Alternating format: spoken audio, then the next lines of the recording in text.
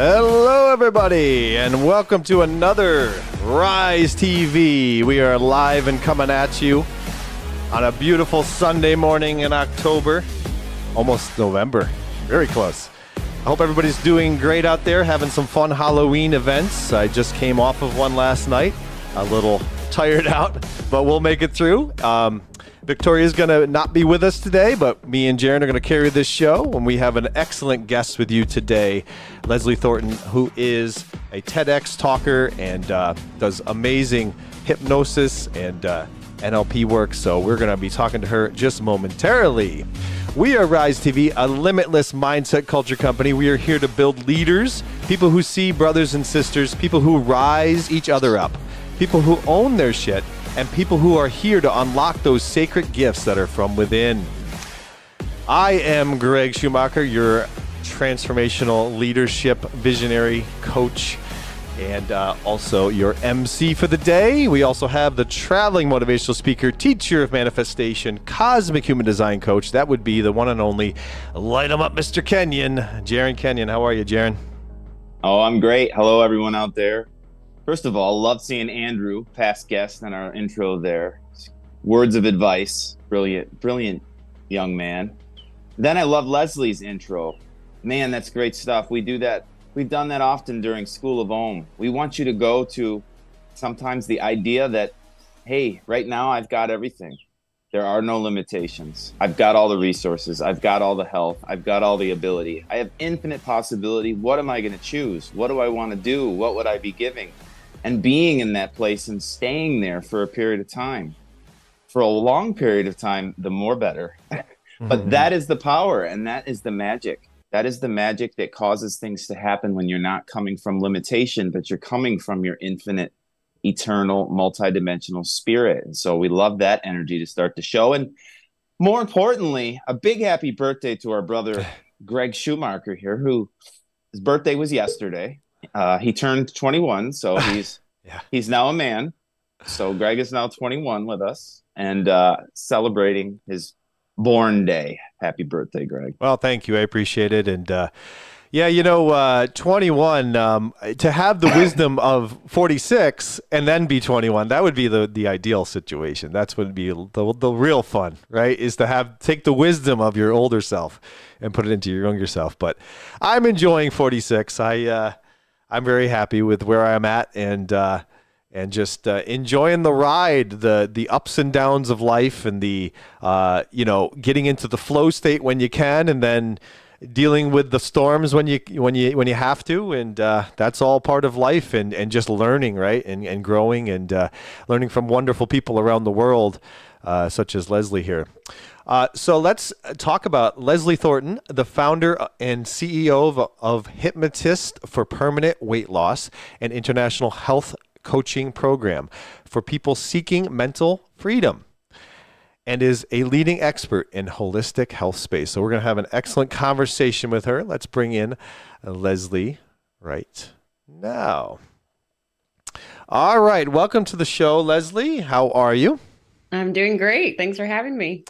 Absolutely. We really happy to have you here and have an amazing conversation with you, and hopefully open some amazing cans of worms and see where we go here. So the first thing I just wanted to talk to you about, because when I went through therapy, when I was in my 20s, I was going through some tough times, and in therapy, we talked a lot about triggers, right? And how to deal with your triggers, the things that come up. And I know you deal a lot with weight loss.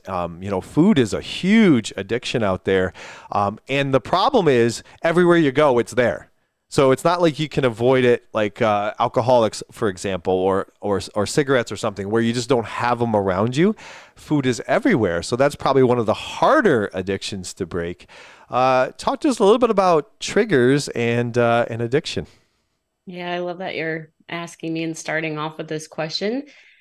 I'm so passionate about the whole entire thing, but I think where I want to start is to talk about what I feel like most people are missing when it comes to actually experiencing relief from whatever, whether it's addiction, food addiction, or just anything that triggers us, or like you were saying, going through the storms of life, is when people think that they're actually feeling their feelings and they're touching on the source of where it's coming from. But in my experience, it's like they're not actually in it enough. And in neurolinguistic programming, we talk about the neural networks and all of the stuff that the work that we're doing is the more that we can get right inside the actual trigger, like allow ourselves to experience the fullness of the pain, the discomfort, the tension, the gripping, whatever, and like allow it to do what it's going to do, so maybe like tears are going to come out, or anger is going to get expressed, or whatever emotion is there, or memory pops in that has you kind of be able to repair it, right? If you're working with someone who's able to do that, like that's actually where real transformation occurs. And it can be faster and easier than a lot of people think. But here's what happens when we don't actually do that is the mind will start to go and go and go. We'll start to analyze. We'll start saying things to ourselves. I love the intro of the guy saying, the suicidal thinking, but those dark thoughts can start. And then you start questioning yourself, what's wrong with me? And why can't I figure this out? And, all of these things will just cycle and cycle and cycle. And then, but I should be able to figure this out by myself. And none of it, right? It's like all of it is just dancing around what's possible when we actually go inside the trigger and allow it to come out in whatever way. And wanting to recognize and acknowledge the challenges or the, it can feel too hard to face those, to actually go in it. I know for myself, I needed someone to literally hold my hand and be like, because I was scared to cry. I was scared to feel my feelings. Like what makes us amazing leaders, right, is because at some point in life, we learned how to turn it off, but like they're still there. So if we actually make it a regular practice to go in there and like allow and feel as like intentionally, but no guilt and shame if, we don't feel like we're good at it. When I was living in Thailand, I actually did like a 30-day intention for myself in my meditation that I want to cry once per day. Wow. Because it was so foreign to me. So I was like, I'm just going to feel into my body until I find something sad enough that I can actually have tears come out of to just normalize, emotionality and the fact that it's always existing and can be the biggest gateway into manifestation, right? Into like actually getting clear on what we actually want and stepping into our potential and being limitless. Yeah, I love those words you just used there. I used Andrew in the beginning on purpose. He's a former guest, probably multiple times, like probably 5 times maybe. But he is also a hypnotist and NLP and a little bit of a magician as well. But he's a really cool dude, and I put him in there on purpose because he talks about a lot of the same stuff, and he's very well versed in the way the mind works and the way we do things. When we talk about triggers, humans are very complicated creatures. They're onions, right? The layers and layers and layers of stuff, and we don't really know the source a lot of times, the root cause of things. Why do you think triggers are there? Do you think that we have to face those things in our life at some point? I mean, obviously you can go to death and you never face them, but in order to transcend, in order to move forward, we have to get through those. There's something from a childhood trauma, something that's there that's causing that. And why do you think they're there? Is it an evolution thing? Is it a transcendent thing? Is it a higher self thing? What's going on there? My thought on this is that if you get to experience where your triggers are coming from and get to you get the opportunity to learn how to move past them and learn from them, like you're very lucky. Yeah. And it's kind of the question of how come some people wake up to consciousness and some people don't. It's like, but I think we get lucky if we do. And at the same time, it can feel unlucky because it can feel painful, but that's where like our addictions and our challenges, like if we choose to pay attention to them and, and believe that there is some other forces out there that are guiding us to get to where, our soul's path is meant to go while we're here. I mean, for me, it really has been a path of when the student is ready, the teacher appears. But there also has been the amount of me saying yes, right? And like investing and coaching and, you know, looking up YouTube videos and trying to find a way out that wasn't a quick fix. And some people, and who's to say that, like, so say someone has anxiety and they just go on anxiety medication, like maybe that's their path, you know. But like I was against anxiety medication and like just medication in general for whatever reason. And like, so I started looking into resources that could help me alleviate it on my own. Right. And then it led me to seeing all this stuff. And now I believe that my dharma is to be a spiritual transformational leader in the world. And so I follow it, right? Because it feels right to me. And you know, all the spiritual teachers that we study will say, you know, just follow your path of highest passion, right? And you can never go wrong. So, you know, I think we can all trust that as far as where they come from. So the blueprint of our unconscious mind is laid out in the first 0 to 10 years of life. About, some people say 7, some people say whatever. So, you know, everything that happens during that time, if you had, you know, in my world, you know, weight conscious parents, right, that were like, oh, you're getting a little chubby, or grandparents, or, you know, they were dieting all the time, then it's just going to be imprinted in your unconscious mind that being fat is bad, and, you know, looking good matters, and you're going to be rejected if not. And so you start, you know, creating ways of being to make sure that you're going to survive. But what neuroplasticity has proven is that we can actually go in and revise some of those things. But all of our major beliefs, our habits, our patterns, you know, 95% of the results that we're actually getting in life is based on what's going on in the unconscious mind. So how awesome is it that we can actually rewrite the script and do something different?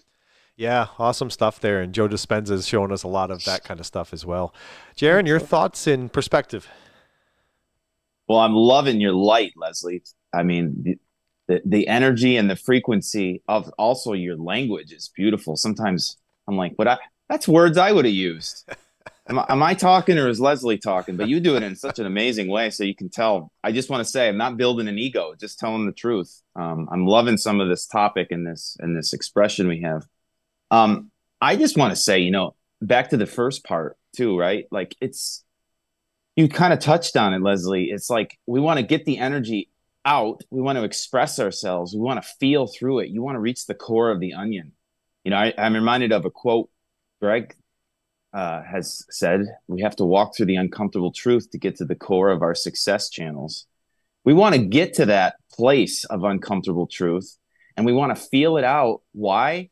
To get to a point where we can become objective and neutral, honestly, because then we can have a spirit view lens of what we're going to do next with this information, with this wisdom you've now gained, with this contrast you've now experienced in reality. It supports you now in moving forward and being able to, in a sense, quantum jump into what it is you want to experience or be or create next, regarding around that subject, or regarding around that topic. So oftentimes we don't feel the old out enough. We don't feel the energy through. We reach like 80% of it, but we don't absolutely hit the core. We don't hit the real villain.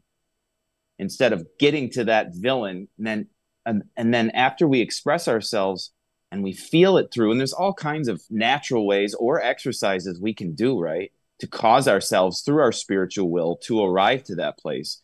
Feel it through, but then like become objective. I'm really huge on, you know, the awakening consciousness and the eternal spirits that we are, that are rising up, looking at things more objectively instead of subjectively. Because when you're viewing it subjectively is when you're stuck in that marsh, and you're not going to get past it until you yourself transcend it. You yourself move through it.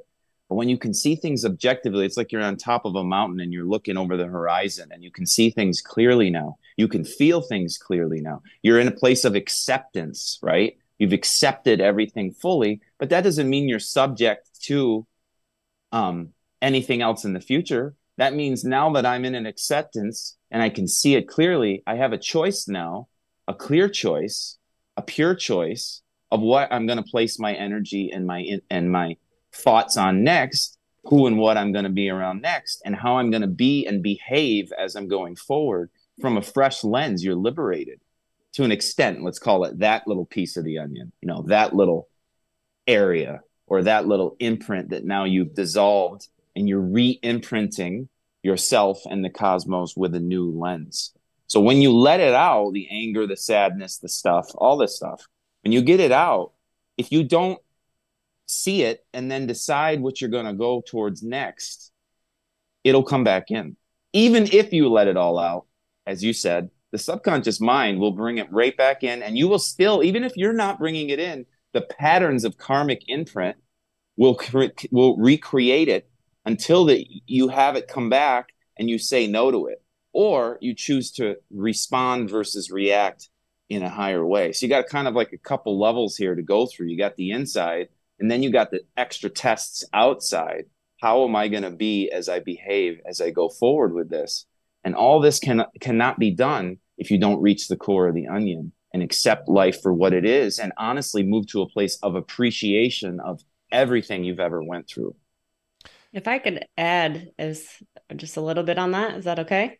Yeah, go ahead. I love everything that you're saying, and from like a human perspective, that's just, yeah, the way that I look at it, just to give your audience like some tangible things of like how to actually navigate through this and like make sense of triggers and make sense of everything that we're talking about, is like, what if we can trust our desires first, right? So whatever that is. So say it's like, I want to have a healthy relationship with food. I want to learn have a healthy relationship or get married, or I want to, make $1 million, like whatever it is. It's like, what if we could just start there and actually own the fact that that desire exists, and then do whatever we need to do, right, to get ourselves the support to actually reach this human, goal, right? That's just very, it is what it is, right? But then what makes so there's naturally going to be challenges along the way as we're going towards that humanly desire.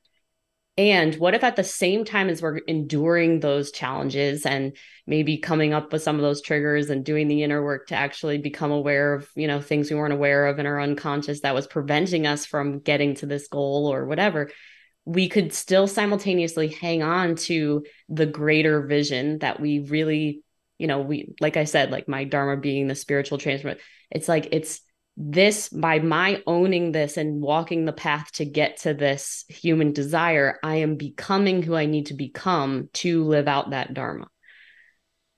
Yeah. So this is what makes the challenges and the day-to-day stresses and struggles tolerable to me. And simultaneously with my awareness about the fact that these thoughts that can come up that say, I want to give up, this is too hard, et cetera, it makes it okay because I know that they're not real. And I know that that's what comes up when emotions get stuck in my body. So then again, I go in and I'll use the NLP stuff and get the emotions released, right? I can get present again and say, oh, that's right. I remember, this is what I'm doing. This is who I am. Right. And we stay consistent, we stay motivated, and then we actually achieve that goal, which is also in alignment with whatever we have come here to do on a more spiritual plane. Yeah, good stuff there. Really, really deep stuff. And, I guess when we look at the human experience, it's full of its challenges. And I think that we have a lot of expectations on ourselves, a lot of expectations, whether it's putting that goal of $1 million or, that perfect love relationship, or the business that explodes, that you always wanted to do. We put a lot of expectations on ourselves and a lot of pressure. And I think in that we bring up a lot of triggers. We bring a lot of past stuff up because I think when in pressure, we tend to bring up old things that have happened in our lives, right? Because we're going through tough courses, tough roads, and we start to bring up things that have happened to us in our lifetime that we haven't worked through. And then when we get to those loops, we start to get into the subconscious. We start to have our programs, and we start to make mistakes over and over. We are just human beings. We have a lot of mistakes to make, and then we don't accept ourselves for those mistakes. We get very mad at ourselves, or or people that are around us, family, friends, whatever. They tell us that we're doing wrong, that we're going down the wrong path, and we're getting doubt in that sense too. So we're not only trying to not doubt ourselves, we're getting doubted from the external, and then we're hitting our triggers, our loop patterns, our things from our past are coming up, bubbling to the surface. We got a lot going on in these little bodies and brains to navigate, compared to go out in nature and you watch just animals naturally in their environment. They don't got a lot going on up here. They got just instinctive stuff. So just being a human being alone, just navigating this place, this earth, and this lifetime is a lot of going on. And the human experience is very complicated. And that's why it's so good to have coaches that are out there that have gone through these things, that have walked through them. And they're not perfect. Coaches and gurus are not perfect. They are just people too. But they have walked through those uncomfortable things, found some wisdom on the other side, and have transcended some issues in their lives to help assist others in those visions. Is that how you see yourself, Leslie? Yeah, I mean, coaches, yes. If you find the right one, do it. Like I just say, find someone who has the belief system and has achieved what it is that you want to achieve, and just invest in whatever they have, because you need their same beliefs, and whatever they did to get it, you'll get there so much faster. Yeah. What's so fascinating about the beginning of what you were just saying, like I've been doing this for 10 years.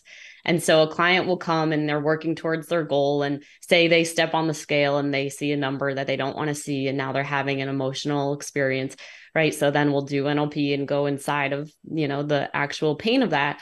And every single time, and like when I was a brand new coach, it was like, oh God, like what if this doesn't actually bring up?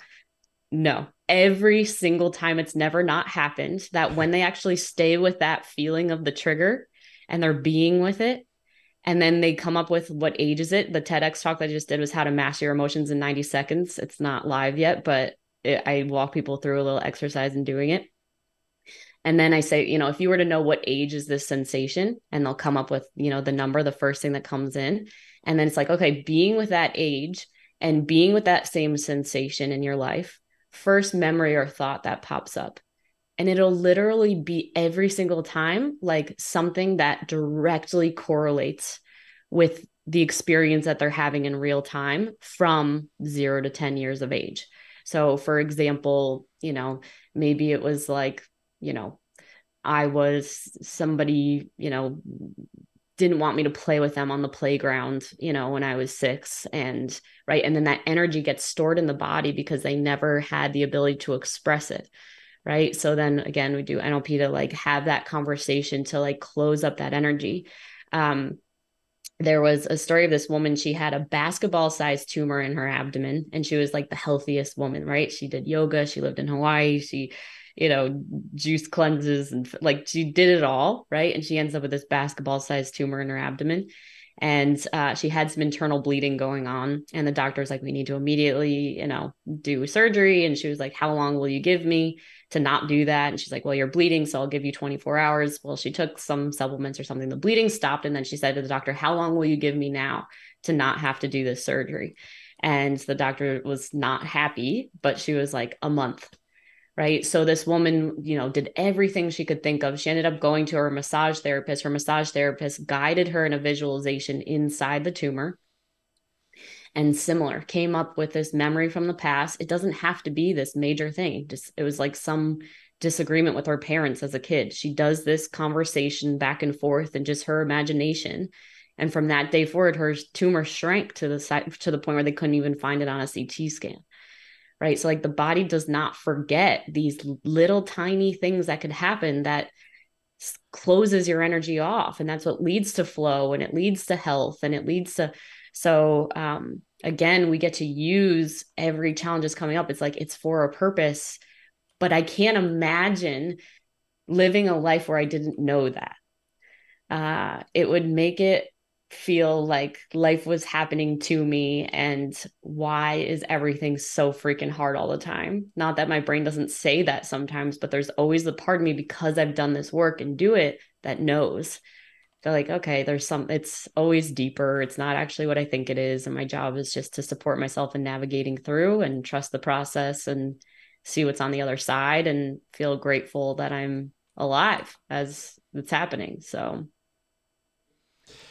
Yeah, it's amazing what you can do with those type of meditations where you can go inside and you can really trigger to feel where it was. And I feel like the reason why it picks on us as kids is because we didn't really have control yet. We couldn't pay for ourselves. We couldn't make our own decisions for the most part. We couldn't drive away if we didn't want something. We had to be in the storm. And so we were kind of helpless in the storm. We were depending on other adults or people to protect us. And when we go through tough, difficult times where, the friend wouldn't play with us, we don't know how to process that either at that age. We think it's us, right? We think it's, it was something with me. And then what we do is it plants a seed at 6 years old. And that seed festers, right? It grows throughout your life. And now you're 30 and you have this full tree in your yard that you don't want. It's toxic, but you are still fixated on that tree. And so, we have to go inside to figure out where that was. We have to go down to the root of the tree and we have to kill it from the root up so that we can start to move forward, at least in that area of our life. It's so crazy how we dam up, these areas and then we're unable to move forward and flow. Jarin, your final thoughts before we get to the intros. Oh, just a quick thought while we're all talking here. I'm just contemplating. You mentioned Thailand, Leslie, and it's just reminding me of how much I enjoyed my massages nearly every day living out there. And I was imagining, boy, wouldn't that be great to be doing that every single day for about $8? No, I'm just kidding. Sorry. I'm with you 100% on that. I got massages all the time when I was abroad. Yeah. Oh, yeah. Okay. But on a serious note, I love Michelle's comment I wanted to respond to when she was mentioning what is interesting about this is you may have a parent that suggests you shouldn't do this or that and you disregard, but then someone else, she says a psychic, mentions the same in different verbiage, tone, etc. And then you might, right? And for me, when I read that, it's just making me say, whatever the identity you could fill in a lot of different identities from anybody that or you're semi-attached to versus someone who's neutral or fresh and you're not attached to and it's objective and you're automatically going to have more of a possibility to receive from someone that's fresh and new, which is why it's so important to get around fresh and new experiences and change your space. Because when you change your space, you change your time. Literally, you change your timeline by changing your space, hence why travel is so good for you. But also getting around fresh and new perspectives because, but that doesn't mean that the wisdom isn't there from the person that you've known for a while and that you love. So we want to see things neutrally. It's a challenge for humans to do that. I try to do that. Not always. Sometimes I'm lost in the patterns as well, right?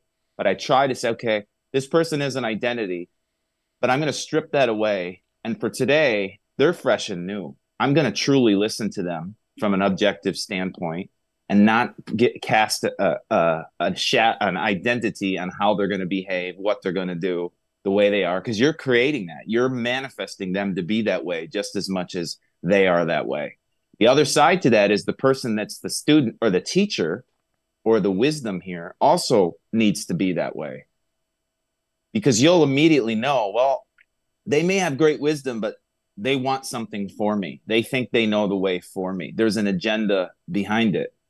Whereas a more neutral person has no agenda, hence a coach. I meet someone new, and there's no agenda at all. It's fresh and new. Even after a year of coaching someone, naturally there is some there. You have to work to not have it there, right? So I just point that out to say that the difference between fresh and new versus old, as well as the teacher, the student, any symbiotic, synergistic relationship, being able to be objective, being able to be present, and being able to look at life in new eyes so that you can feel and see whether you're the server or the one receiving from a true perspective, as opposed to imprints of agenda or, preconditioning from the past. Great stuff there, Jarin. All right, we're going to get to our intros and we're going to come back to some amazing conversation. We're going to also find out what Leslie's up to and all she does. So let's find out. All right. Rise TV is a barrier-breaking variety show about business and self-development and human evolution, with long-form conversations hosted by visionaries, educators, and entertainers Jarin, Kenyon, Victoria Schumacher, and Greg Schumacher, with incredible world-class game changers of friends and guests that have included speakers, influencers, musicians, entrepreneurs, doctors, hypnotists, authors, artists, coaches, and beyond. Our goal is to assist humanity in discovering their true potential and power, which is only from within.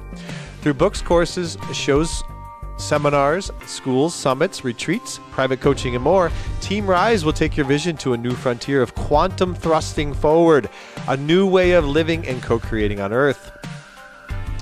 Jarin Kenyon, he's a manifesting generator of the Cosmic Human Design System. He's a traveling motivational speaker, teacher of manifestation, and believes Cosmic Human Design is the internet of human beings.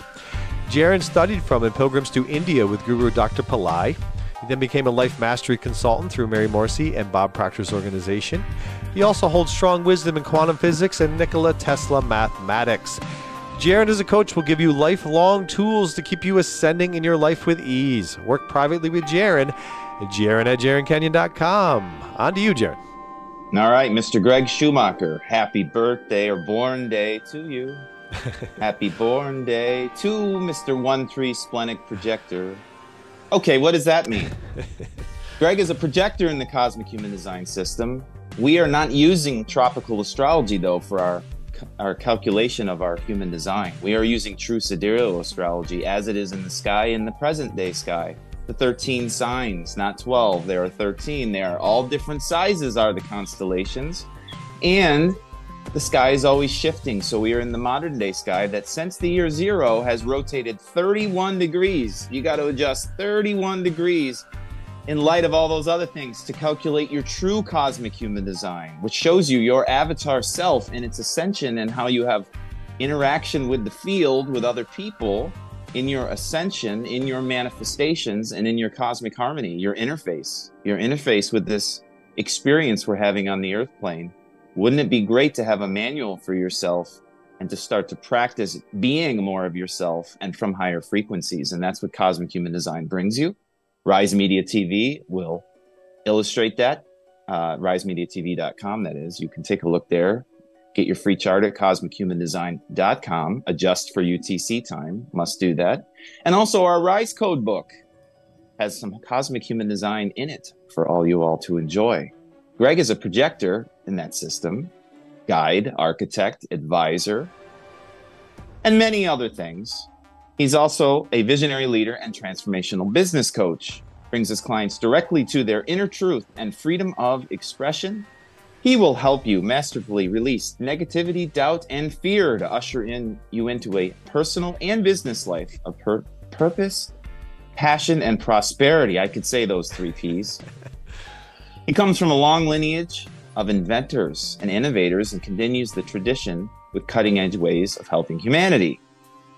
You can work with Greg as well as all his programs that he has available. I think he's going to show us one of them today. His few books that he's written aside, there they are.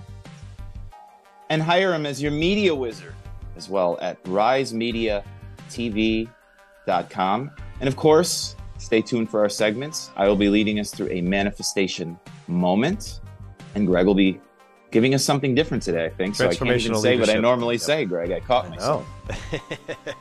Changing it up a little bit. Keep everybody on their toes. All right, quickly, we're going to take a look here at the School of Om. This is on Wednesday nights. These are free events. They are live, 9 p.m. Eastern. Come join us. People are having a great time with these. We're doing chanting. We're doing visualization. We're doing riding horses on a beach. We're doing being in paradise, in the water, holding hands together, doing all kinds of amazing things to really raise the vibrations up on the planet.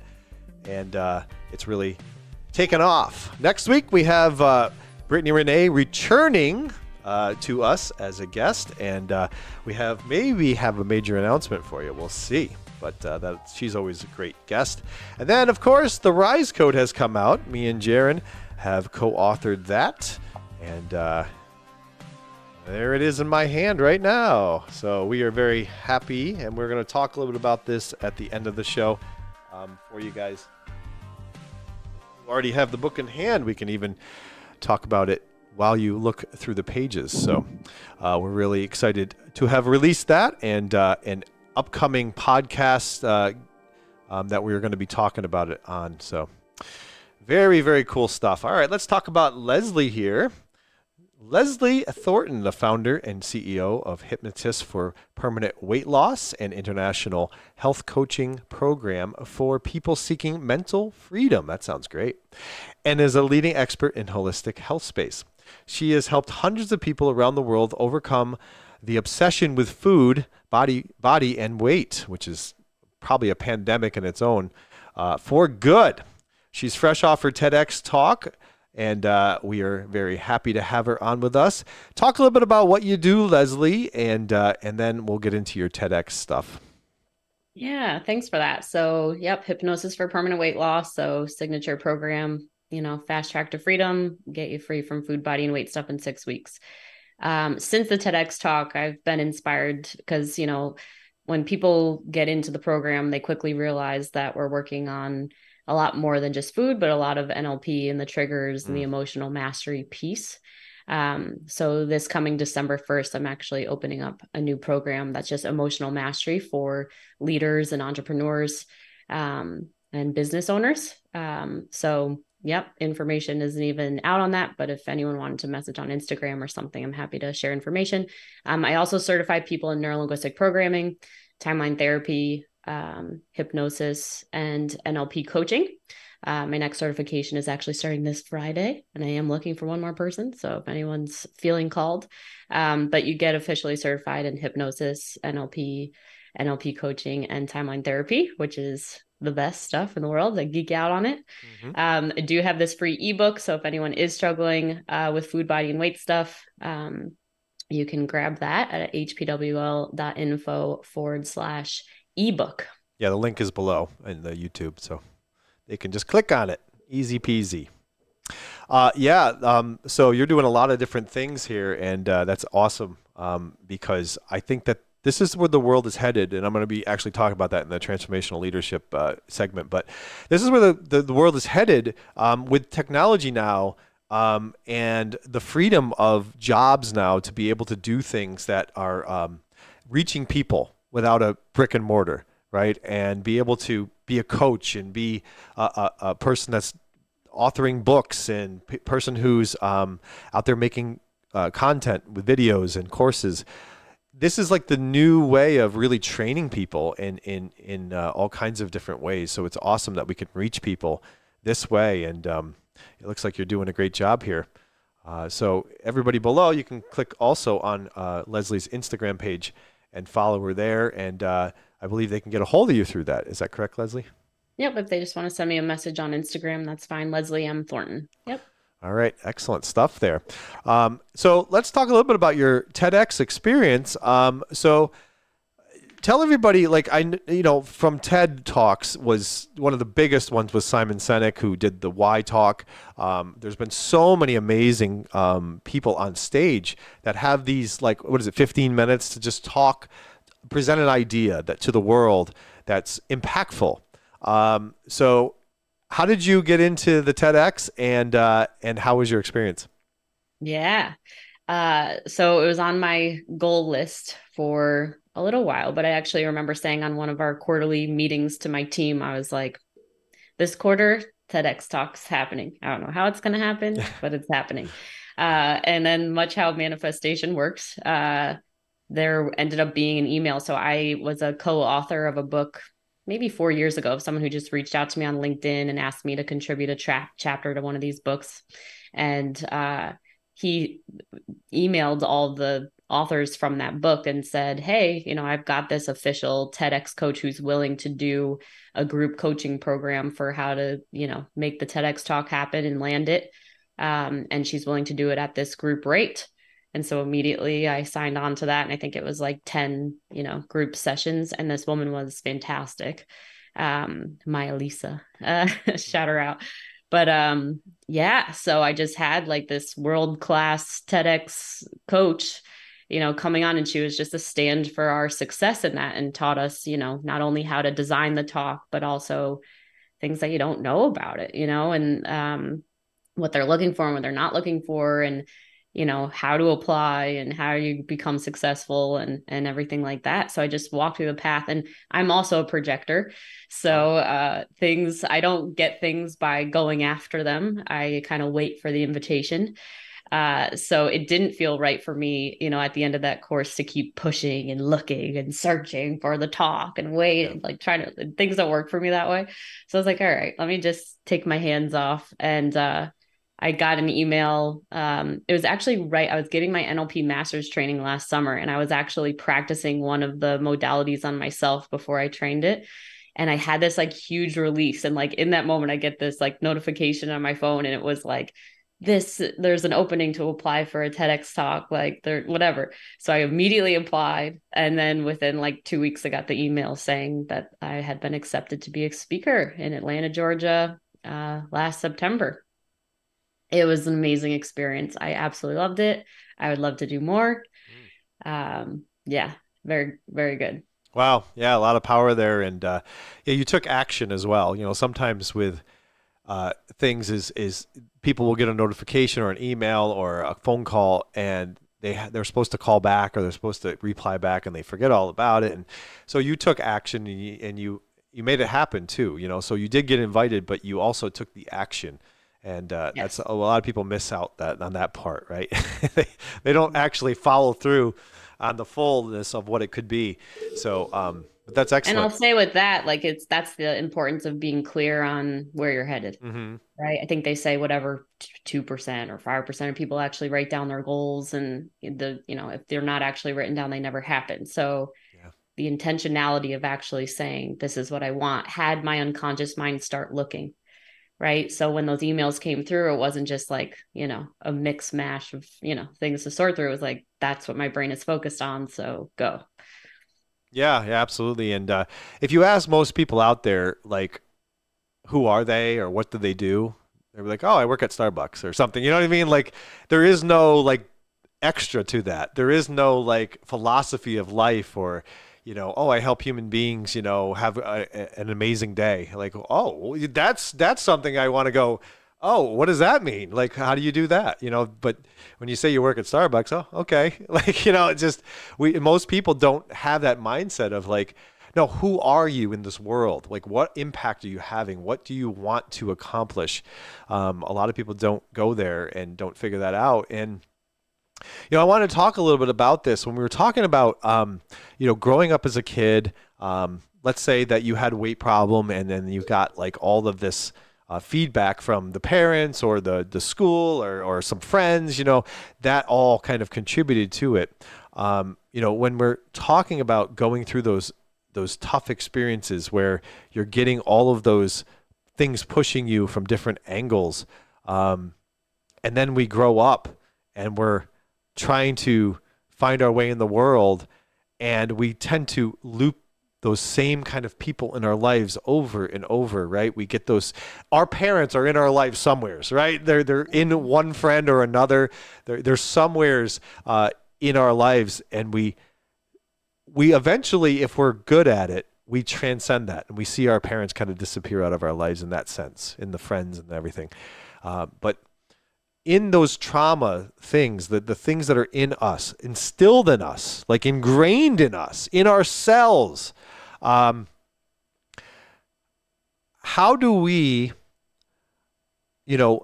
grow past that? How do we get out of, the way of ourselves and our past, where we can really see life clearly without the ego and without the programs and without the trauma? Like, where do we go to get in that avenue, at least to put that stuff on the side of the road as we drive down the road, right? How do we get there? What do you think, Lacey? These questions are so juicy. I love them so much. Okay. Well, number one is obviously awareness. Specifically when we're talking relationships, because yes, you're right. We will attract our parents if we're not present to the fact that that's going to happen. But to have the awareness that whoever you feel most safe and at home with, right? Or like that feels most familiar. And it's like, oh my God, but I love them so much. And you like fall in love fast. It's like, it's because of that patterning, right? And it's like, of course you do, because that's what, right? Now, there was a time in my life where I like had my parents on a pedestal and was kind of like actively seeking that. And so for me, there had to be, and it's different for everybody, it depends, because some people come in and they're just like all negative about their upbringing. For me, it was the opposite. It was all positive, but I actually needed to go through a journey of actually owning where I was failed, right? Like the failures, and like allowing myself to be angry and pissed about some of those things, and how that, led me to attract the wrong kind of energy in my life. And right, so there, you need to allow yourself to be human and also look at where stuff wasn't good. And it's like a simultaneous, like as you're doing that for yourself and whatever, we already know that they did the best that they could do. I hear that all the time. It's like, they were doing the best. It's like, yes, and right, let's talk about you for a second, right? So, but allowing myself to go through that process of kind of unpacking and pulling apart all those aspects, and simultaneously, like that allowed me to accept them, but separate from me. There was also something that I read that was talking about how, we're all born into our biological families and we think that we are of them. But at some point, there's a point where we wake up and realize that was never really our family, right? We were always part of God's family, universe's family, whatever. And to separate from that and then actually surrender to like, okay, what does God want for me? Who does God want me to be with that's going to support me in carrying whatever, I came here to do. Right. So, just that surrendered path in general. And then really questioning everything, especially, I'm taking it the relationship route. It kind of seemed like maybe that was, what kind of it would come out to be, but relationships are everything. Course in Miracles talks about how literally everything is relationships, your relationship to your body, your relationship with food, your relationship with people, your relationship with all of us sitting here together, in space and time, experiencing this conversation. But yeah, questioning everything and being willing to kind of not just, go with feelings and whatever, but like, why is that? And asking those deeper questions, which is having mentorship is key in that. Yeah. I think you're talking about, really your authentic self, trying to find that authentic self so that you attract your tribe. And, when we're growing up in a family, we're not authentic yet. Not until we get to be adults, and then we really start to find ourselves and figure out what turns us on, what gets us up in the morning and inspired. And then through our inspired action, we attract the people in our lives that become really our soul family, right? That's the real true people we probably were meant to meet as we go on the ascension of our journey. Jarin, you want to add?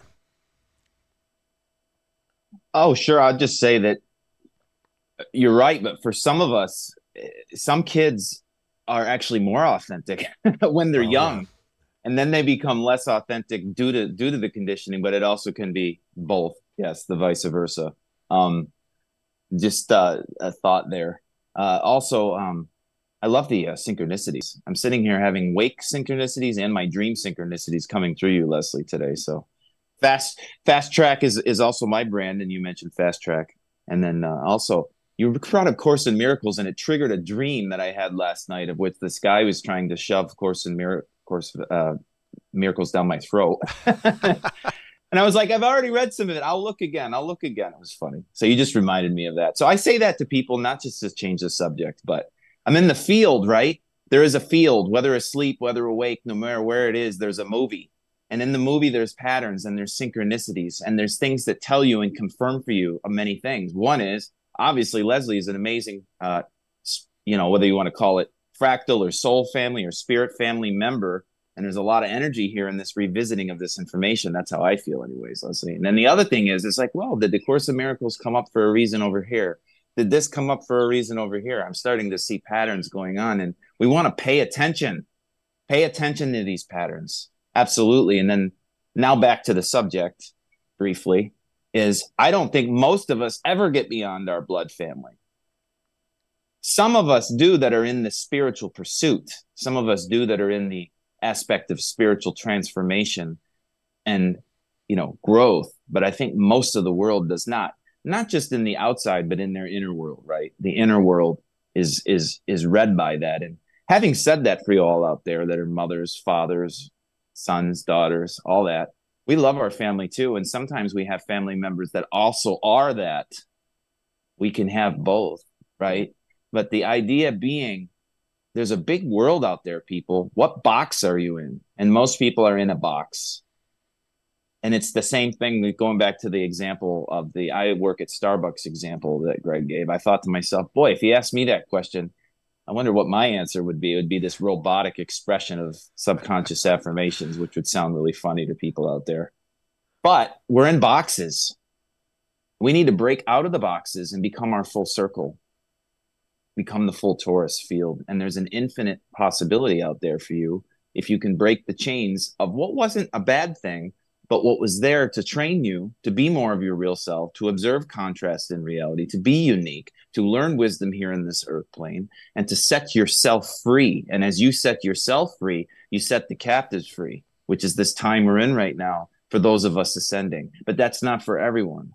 And if that's the thing, again, is if you're attached to things around you to try to push them or save them or make them be, you're inhibiting the plan or God's plan, God's path or the quantum plan for you, which is to live in your image. And then as you live in your image and you attract your tribe and you're in that co-creative synergy and they're in all their images and create all the things they create, that's how we help the collective to the most. But it starts with you in going on your individual journey. You cannot go on your individual journey if you're stuck in the box.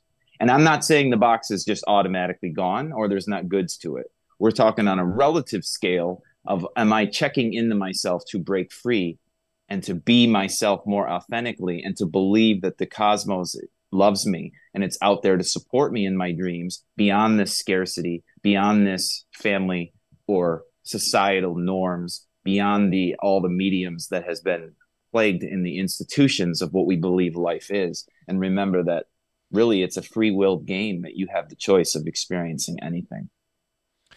Yeah, amazing stuff there. Love creation of souls, together, doing this, because the most amazing answers come out when you just kind of stir around the pot. And, you go out in public situations and, people talk about a lot, in situations of making relationships, finding people to date, whatever it is. And they go, how do you do this? Right. They want to know, how does it work? Well, number one, you got to find your authentic self. That's the first one. You go out with a script in your head, it's not going to work because it's not being authentic. People pick up on energy very quickly. But there's two ways to motivate people. You can manipulate them or you can inspire them. And really what you want to do is you want to inspire people when you go out places. And it's just a matter of just practicing talking to people and inspiring people, right? And what kind of questions, what kind of subjects can you bring to the table that's going to stir something up inside somebody to want to talk and open up and open their heart and open their soul to you, right? And these kind of conversations of who are you, right? What do you believe in? Those type of situations, people love to open up and really tell you what they believe in and how they feel, right? And a lot of times I'll ask somebody, do you believe you have a soul? And they say yes. And I say, well, point to it. What part of your body where is your soul? And they'll give different answers, right? But it's a very awesome way to start a conversation with people and to get them to open up and to feel comfortable in your presence. I think a lot of times we start off with conversations that are very uncomfortable for people. They're like, why are you asking me this question? Like, it's a question that is digging into places where you're trying to manipulate the situation, get an answer out of them that you want, right? If you want to date somebody, let's say, you're going up with a line to try to get them to, answer you in a way that you can start a conversation where you can bring them home, right? That type of thing. Where if you're actually being genuine and authentic, this is what I talk a lot about in the Alpha and Command, is that you now are presenting something that's creating a space with heart-to-heart conversation. And that's so much of a different place to be. I think that's what the conversations we're talking about. When we grow up in a family, and as Jarin said, as a child, yes, you are more authentic. You're probably more authentic than you are even as an adult, even enlightened, right? But you don't have the resources to go out and find your family, right? But as an adult, you do. So as you authentically open up and you get more and more to that child, right? The remembrance of being that child out of the womb, you start to now be able to explore the world, and especially now with the internet, even more, you can explore the world as who you truly are and find that soul family that you connect with. So, that being all that authentic self, right? Connecting at the heart, this conversation right now is in that realm of the auras mixing together and being and becoming something of one, right? That's what we always talk about, being one on this planet. We are all mirror images of one another. Leslie, when you see yourself or your clients, do you see how often we look in the mirror and reflect back to one another as we have relationships and actually hate the other person because they're so similar to who we really are? What do you think of that, Absolutely. Leslie? 100%. Everything's a mirror. You can look around everything that's around you, the people you're around, the environment you're living in, like everything is a mirror of what you currently believe and what you feel like you deserve. And, we can choose to do with that with whatever we want. And, the 5 people we hang out with the most is who we become. And I remember specifically because I was traveling for 2.5 years internationally, and COVID brought me back and, bought my first home as a result of that, back in my hometown. And I was still I didn't really have a lot of in-person friends because I was doing lots of coaching groups. So everything was virtual even before COVID, and recognized for myself, I was like, I'm still kind of waiting for high school friends from the past to come back in my vortex because I'm back in this location. I was like, no, I need to go out and see, I'm a new person now. I need to go out and make new friends and see who I'm attracting now. Mm-hmm. And I set that intention, and then now I have more friends I know what to do with that I freaking love, right around where I'm from, and have really built this life for myself. But I built it, and you gotta just get sick and tired of your current circumstances or the same old conversations happening enough to say, okay, and get clear on what you want to have, and then go out there and get it. Today, there's no excuses today. I found my friends on Bumble BFF. Bumble's a dating app, but they have a BFF section. Oh. And everything came out of that. So it's you can do anything. Just go for it. Yeah. Amen, sister, to all you just said there, because you noticed, you were the observer, and you said, I'm a different person now. Well, who am I waiting for? Why am I talking about my old, classmates or this or that? I need to go out and express who I am and find those people that really resonate with who I am now. And that's amazing that, you had that, realization, and you got a little angry. You got a little revved up, and sometimes we got to do that. And sometimes a coach got to do that for us. I got to rev us up and tell us, what are you doing? Stop being a loser. Let's go. Get out there and do some things. Change. Don't be afraid of change, because life is and always will be change. But we just concentrate on those constants so much. We just want those constants, those things that football game will be on this Sunday. We look forward to that whole week to just get to that Sunday and sit down and watch your team lose and get all mad, right? You miss life all in between there because you were looking for that constant that you knew that would be your happy moment, right? But really, every moment, if you're in it, it's amazing. You're catalyzing the moment. If you're there and you're observing, anything can happen, right? And we got to look at things in an optimistic way. We get bit by a bumblebee and we get all mad, but maybe there was a reason for that to happen. Keep watching, because something might come of it, right? There was a reason why that happened, and maybe you ran into somebody because you got bit by the bee, and you told the story, and then it turned into something, else. It catalyzed. So we have to be observant of those things as well. Yeah, and just to add like some fuel to that for people, it's like diseases manifest, addiction manifests out of you're not paying attention to the fact that change has happened and you need to do something about it. Like that is the final, your body's final, flag that it raises to say, hey, you've been ignoring me for decades about this area of your life that you're not happy in, or multiple. I've seen it countless times where, I even volunteer for the Leukemia and Lymphoma Society, and each meeting for the leadership team, we have a story of someone who, was in remission now from cancer.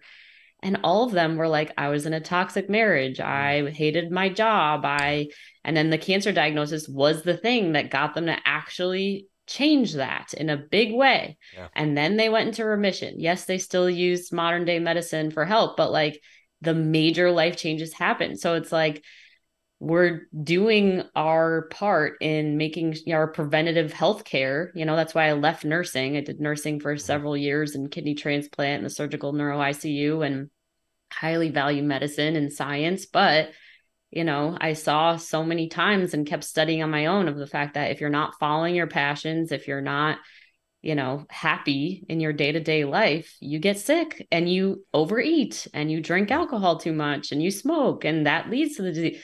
But nobody's working on that. Right. So I always say to people who are considering signing up with me, of being like, we're either going to pay for it now or we're going to pay for it later. Yeah. Like, will this, thousands of dollars be worth it, when you're on your deathbed in 10 years because you never looked at this stuff, it's like, but some people are moved by that and some people aren't. And how can we trust that too? But I have enough evidence now to know that's the case. Yeah, it's usually the last minute ditch effort to go that way. And, a lot of people will come to me and be like, oh, can you teach me all the natural things that you're doing? And because I'm sick right now. And I'm like, well, honestly, you can do some of these things and they might help. But this is needed to be a consistent thing for years. And then it would have been a huge difference in your life. So it's consistency. It's just like the person who wants to get in shape, and they go to the gym for 9 hours and they're like, okay, I'm in shape now. No, that didn't work that way. You had to be consistent over 3 months, 3 times a week, a half hour, each session, to actually see those results. It's consistency, right? It's not that intensity in the moment of trying to change it. And that's the same with manifestation, It's got to be consistent in your life and your thoughts, the spells you're casting every moment. If you're not doing that and you're trying to just manifest in a 3-hour period, because you took some class, well, more power to you. Maybe magic can happen, but it's probably more the consistency that's going to really bring you to that spot, right? And bring that to your life. So, Dr. Joe Dispenza, in his studies of spontaneous remissions of diseases, found that it wasn't everybody who spontaneously remissed didn't all do fasting or juice cleanses or believe in God or do modern medicine or do vitamin A. Like, none of that was in common, but the only thing they had in common was that whatever modality of treatment that they chose for themselves, they believed with 100% certainty that modality was going to cure them. Yeah. So absolutely nothing wrong with dabbling and looking into, but it's like, don't stop until you find something that is an absolute yes, or maybe, you get that, you hear it all the time, in a row, like you were talking about before, Jarin, right? And go after it with every ounce of your being once you find it.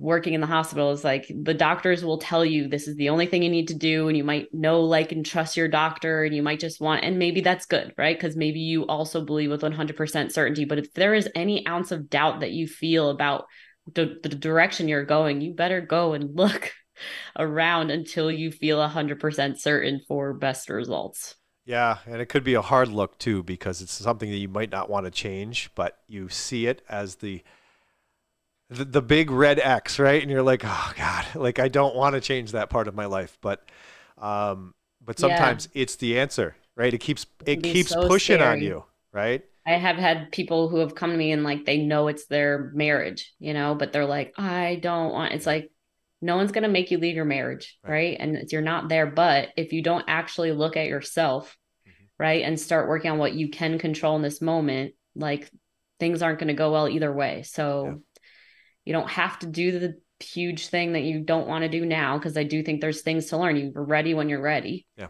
And when you're ready. But if not, then, again, the lessons you still have to learn are available to you, but get support for yourself. Yeah, absolutely. It could be, a job that is just killing you. It could be a friendship that is toxic. There's all kinds of things that it could be that you just don't want to leave, or you're afraid to, because you're afraid to say that and see that sometimes you get the kickback from the person or the place or whatever, that you don't want to be willing to walk through it. But when you're willing, at least you observed it and you know it's coming. And when it happens, sometimes you can see the quickly how it transforms your life immediately. Like the next day, you're like, oh my God, what a lift of weight off my shoulders, right? And you can start to then rebuild and then have some amazing things happen. And I think we're just dancing a little bit around the main thing of like learning how to trust yourself, learning how to listen, learning how to like know when something is your intuition versus like old patterning. Because if you can master learning how to trust yourself and listening and then acting on it, that's key. Yeah, absolutely. Well, we're going to go into Jarin's manifestation moment. And when we come back, we'll do some more amazing conversation with Leslie. All right, here we go. Manifestation moment.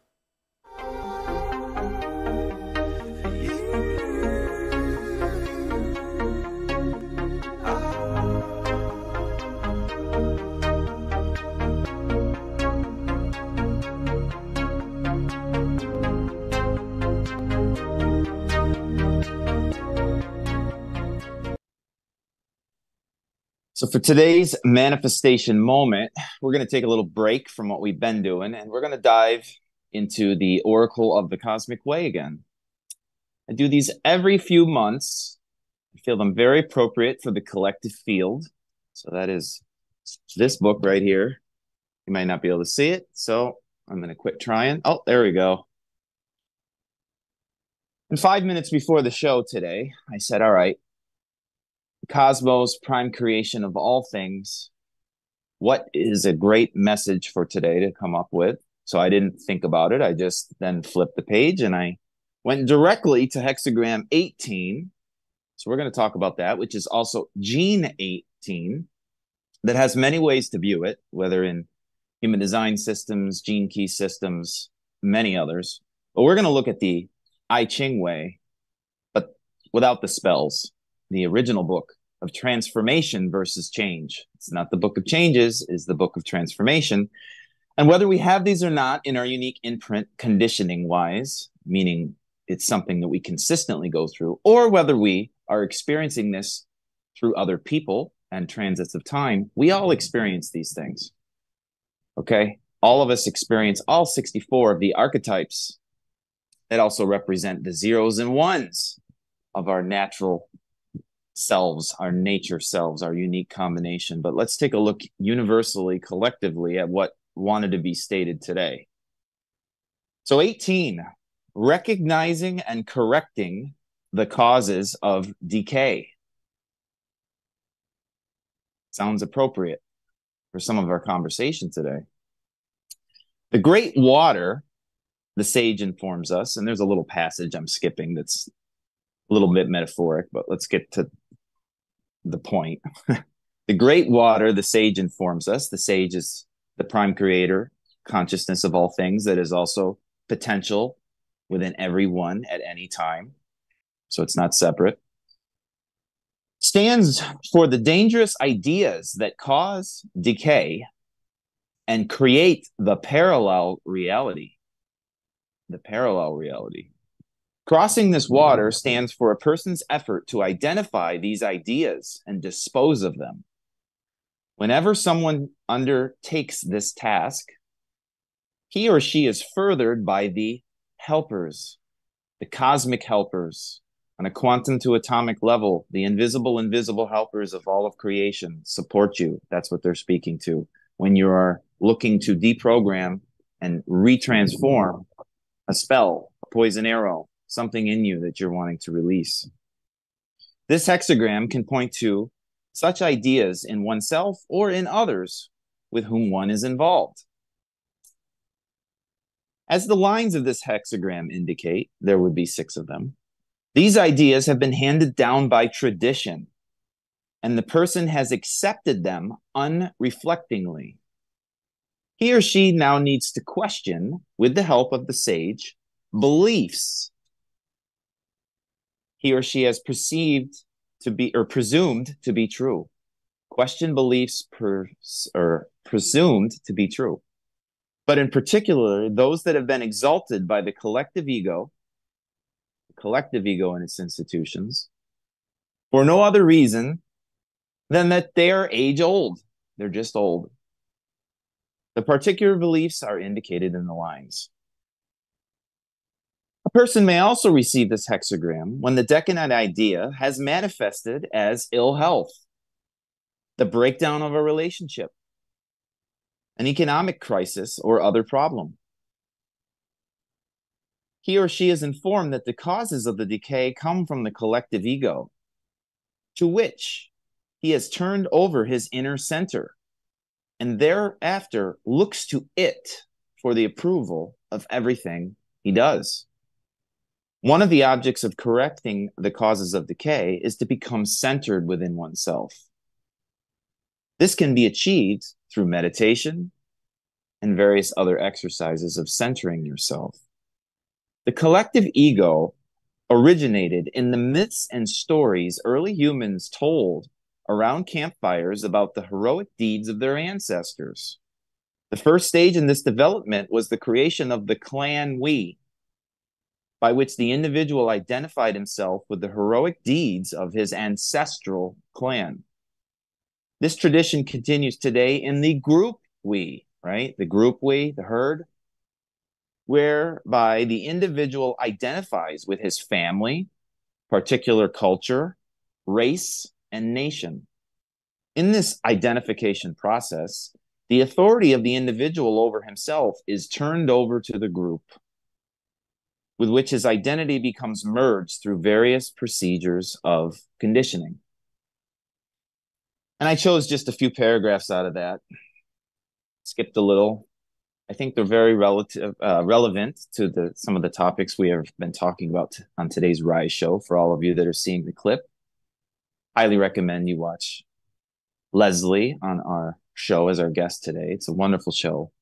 And so we're talking about the collective ego, its institutions, and the group we that carries on from traditions, is passed on to including family dynamics, that's then passed on to the children, that then we just identify to. That's how it is. This is the truth.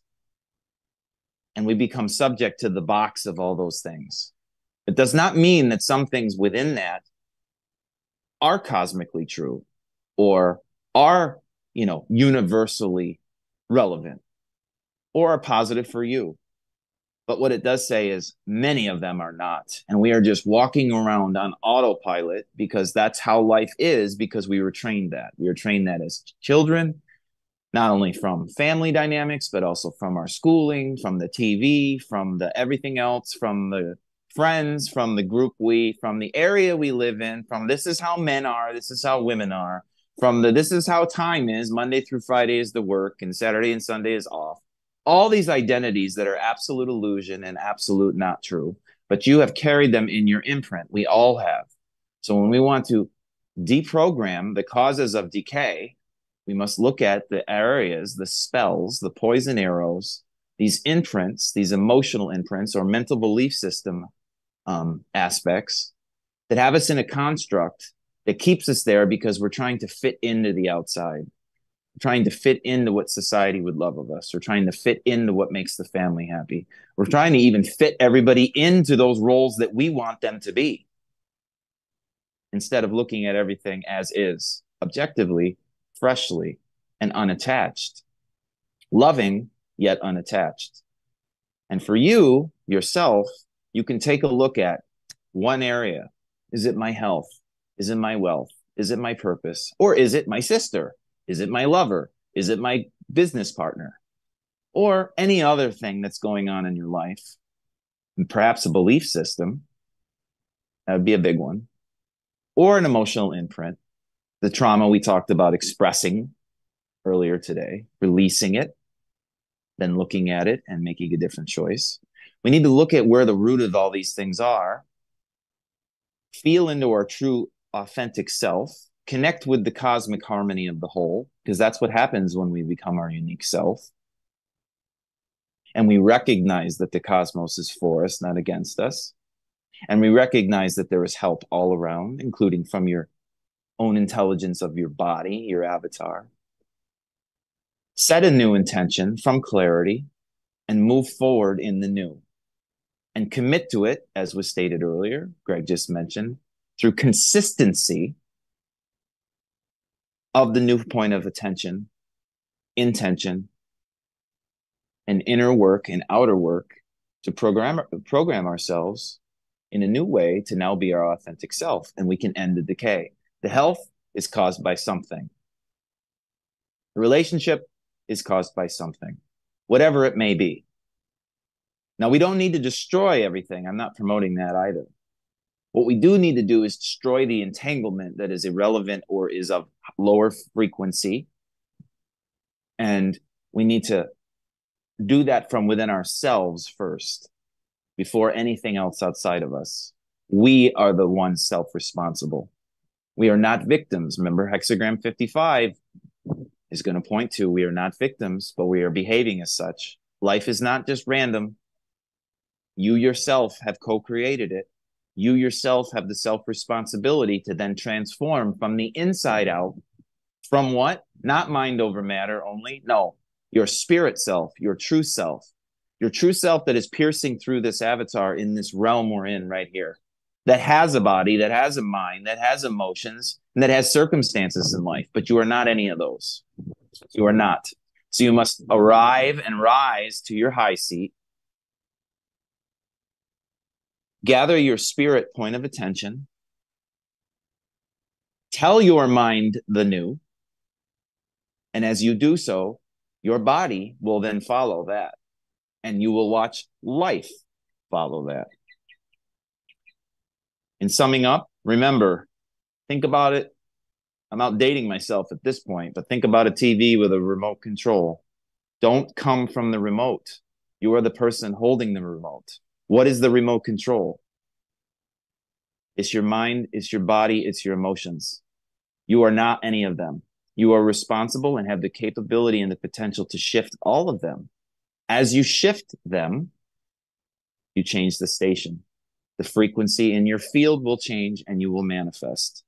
So grab the remote and not only manifest positive things, let's look at what is the challenge.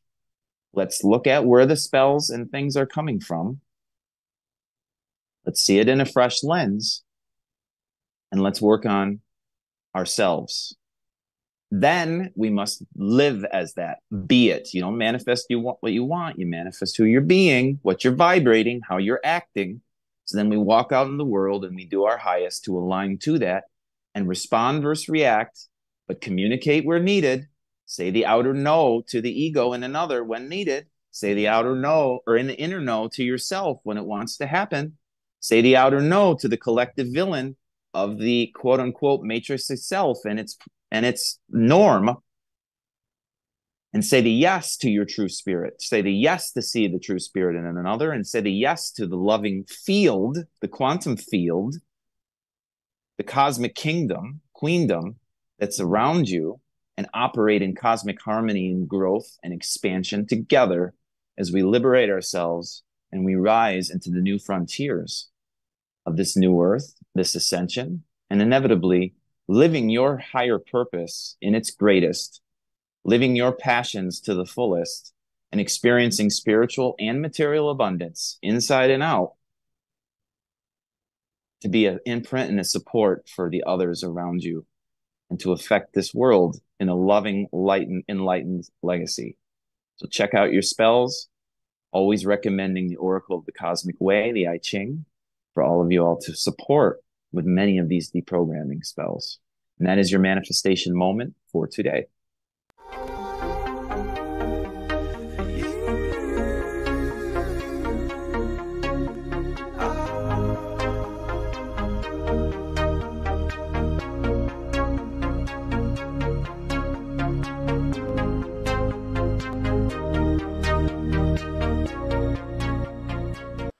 All right. Thank you, Mr. Kenyon, for your manifestation moment. Of course, always a fun one. Yeah, the I Ching, it's almost like tarot cards, right? You open up to where you feel, the page wants to open and you can read, and amazing wisdom in there, and a great topic today. Leslie, when we talk about cosmic help, I know you mentioned God before. Do you believe in outside forces, cosmic help? Can you call upon it to assist you? What do you think, Leslie? Yeah, 100%. I recently just posted on my personal Facebook page, there's this little boy who's what do they call it? We call him like a star seed. Yep. The belief that yeah. And his mom is a intuitive or psychic or medium or something. And she asked him, what is God and all this type. And he was just, I wish I had the exact words, but just the energy that everything, every atom, like nothing would exist without this energy that is God. And he said, yeah, you can talk to it. You can pray to it. You can ask it for things and it can move, and, things can be created as the result. And we're all made out of the same thing. So yes. Leslie, let's go outside the box a little bit even more. Mm-hmm. Where we live right now, what is this place? Because I have a strong suspicion that this is somewhat of a simulation world. Mm-hmm. And that, when you're talking about everything is alive, everything is a force, everything you can ask, for assistance to, every tree, every blade of grass perhaps has its own way of energy and can be an assistant to you. What's your idea of, have you thought about this? What are you thinking about the simulation theory? If I actually had the answer, then maybe, even though Rise TV is the best, I would hope maybe I was a little on something that was broadcasted around the world for that answer. And what came to me in that, I loved microbiology in college. And one of the reasons that I loved microbiology was because I literally felt, as I was studying these cells under this microscope and learning about the fact that these cells have metabolisms and they have like all of these aspects that we have, I'm like, I'm studying us right now. Like, this is bizarre. And I was like, so how is our Earth, like what our Earth is under in the petri dish somewhere? You know what I mean? Like, and we're being studied by somebody else above us, and, our metabolisms and ways of being, and you know what I mean? So, yep. I'm just fascinated by the whole thing of what actually is and the microness that we actually are. And yeah, it's pretty fun to go there and wonder. Yeah. When I was a kid, I had thoughts of what if we were a cell in someone's body and that we were just roaming around their body, as this plane or this universe. And then there's so many others that create that body. And then the macro level of that. And like, you could really just burn your brain out if you wanted to, this kind of thinking. But it's a lot of fun. And I think it's a useful activity and exercise to keep yourself in check, to keep yourself in the belief that anything is possible. And because the moment you get fixated on a subject or a thing and you think this is concrete, the universe is ready to give you a blind punch to the face because it's going to show you a whole different thing. So it's pretty interesting if you really keep your eyes open and your possibilities open. Michael A. Singer, who wrote The Surrender Experiment and Untethered Soul, talks about how whenever things got really stressful, he would imagine himself zooming out and looking down on Earth and seeing the fact that you could not, completely insignificant from there. and it helped him just kind of deal with day-to-day stress. And it's like, yeah, nothing's actually we get that significant. so caught up in the everyday life and all the little micro things that are going on and the emotional storms we put ourselves through over things that really in the big picture have no impact, but we just have this fantastic ability to take these little things and make them huge, right? And so it's just interesting to watch just fellow humans do this, right? And just observe. One of my most fun activities is to sit on a bench and just watch the world do their thing and like observe and go. People watching is just fascinating. And the things they do and the way they interact with their own wife or their own kids or their own friends or whatever. You're just watching it and just observing it and just their environment. And they get an ice cream cone and it's melting too fast. What are they doing? How do they take care of their problem? So just interesting to watch all that. I agree. Yeah, for sure. So Jarin, did you have anything to add to that before I move into my next little thing I want to bring up? Oh God, it would be too much. So I'll say no, other than I align with Greg in the sense that, first of all in the cosmos is a hologram. So all of it's illusion inevitably. Having said that, the construct or the realm we're in is absolutely a simulation. There is actually anti-math patterns of what we exist in, which is all okay. It's the ultimate game. So you're in the ultimate game. You're not really here, but we perceive and we experience to be here. And it's the ultimate game in that we forgot who we are. So our memories are wiped clear. So we're up against kind of negative programming to cause ourselves to rise and to behave even in higher principle ethics and morals, especially at this timing to ascend. But we're not here to save the world and we're not here to change the system. This is the ultimate here to outgrow this system, say that's enough. I've reached my place. It's time to exit the simulation. And many of you are doing so. And as we do so, we'll remember who we really are on the other side in this copy of reality and in this one experience we're playing out. So how's that for my 2-minute answer? Great stuff there, Jarin. And you triggered me to say that, when we talk about morals and ethics, I follow that to an extent, but there is 20% of me at least that says, fuck that. I'm going to do something different today. I'm going to go outside the box. I'm going to paint outside the lines.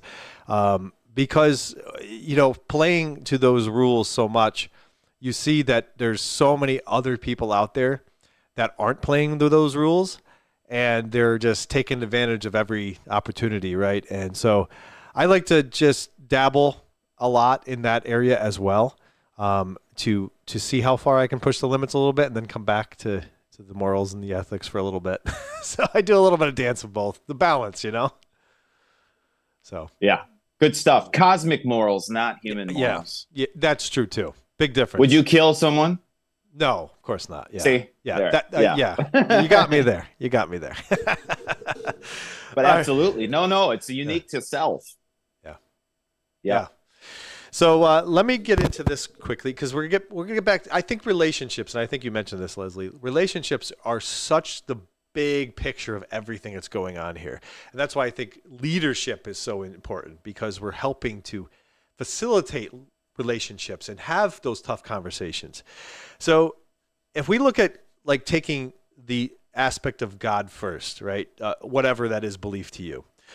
Independent access to the transcendent states, right? When you're in that zone, right? You're putting that higher self picture, the why I'm here example first in your life when you get up in the morning. But a lot of people, when they wake up in the morning, they go straight to their phone, straight to the news, straight to Facebook. And all of a sudden, whatever it might be, let's just say politics, right? They go right into the politic game.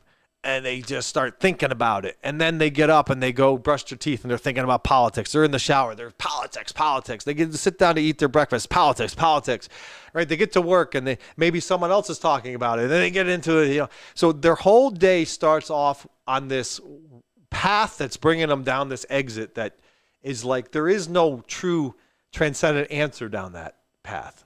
You are lost in your focus, right? And Jarin talks about focused attention a lot. Where are you putting your attention all day long?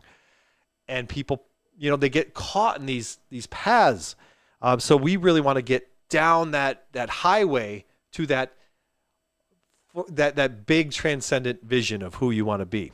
So that's first, right? Taking that. But then we come up against people, even when we're in that path, we come against people. And have you seen the show Cobra Kai, or Karate Kid Cobra Kai? Okay. Well, let me just tell you that Cobra Kai was the evil karate place compared to the dojo that was the Karate Kid. Cobra Kai always said, sweep the leg, like do the cheating, right? Do the things that are going to get you ahead in the match, right? Even if you're going to get points deducted just to win, right? They were just all about winning.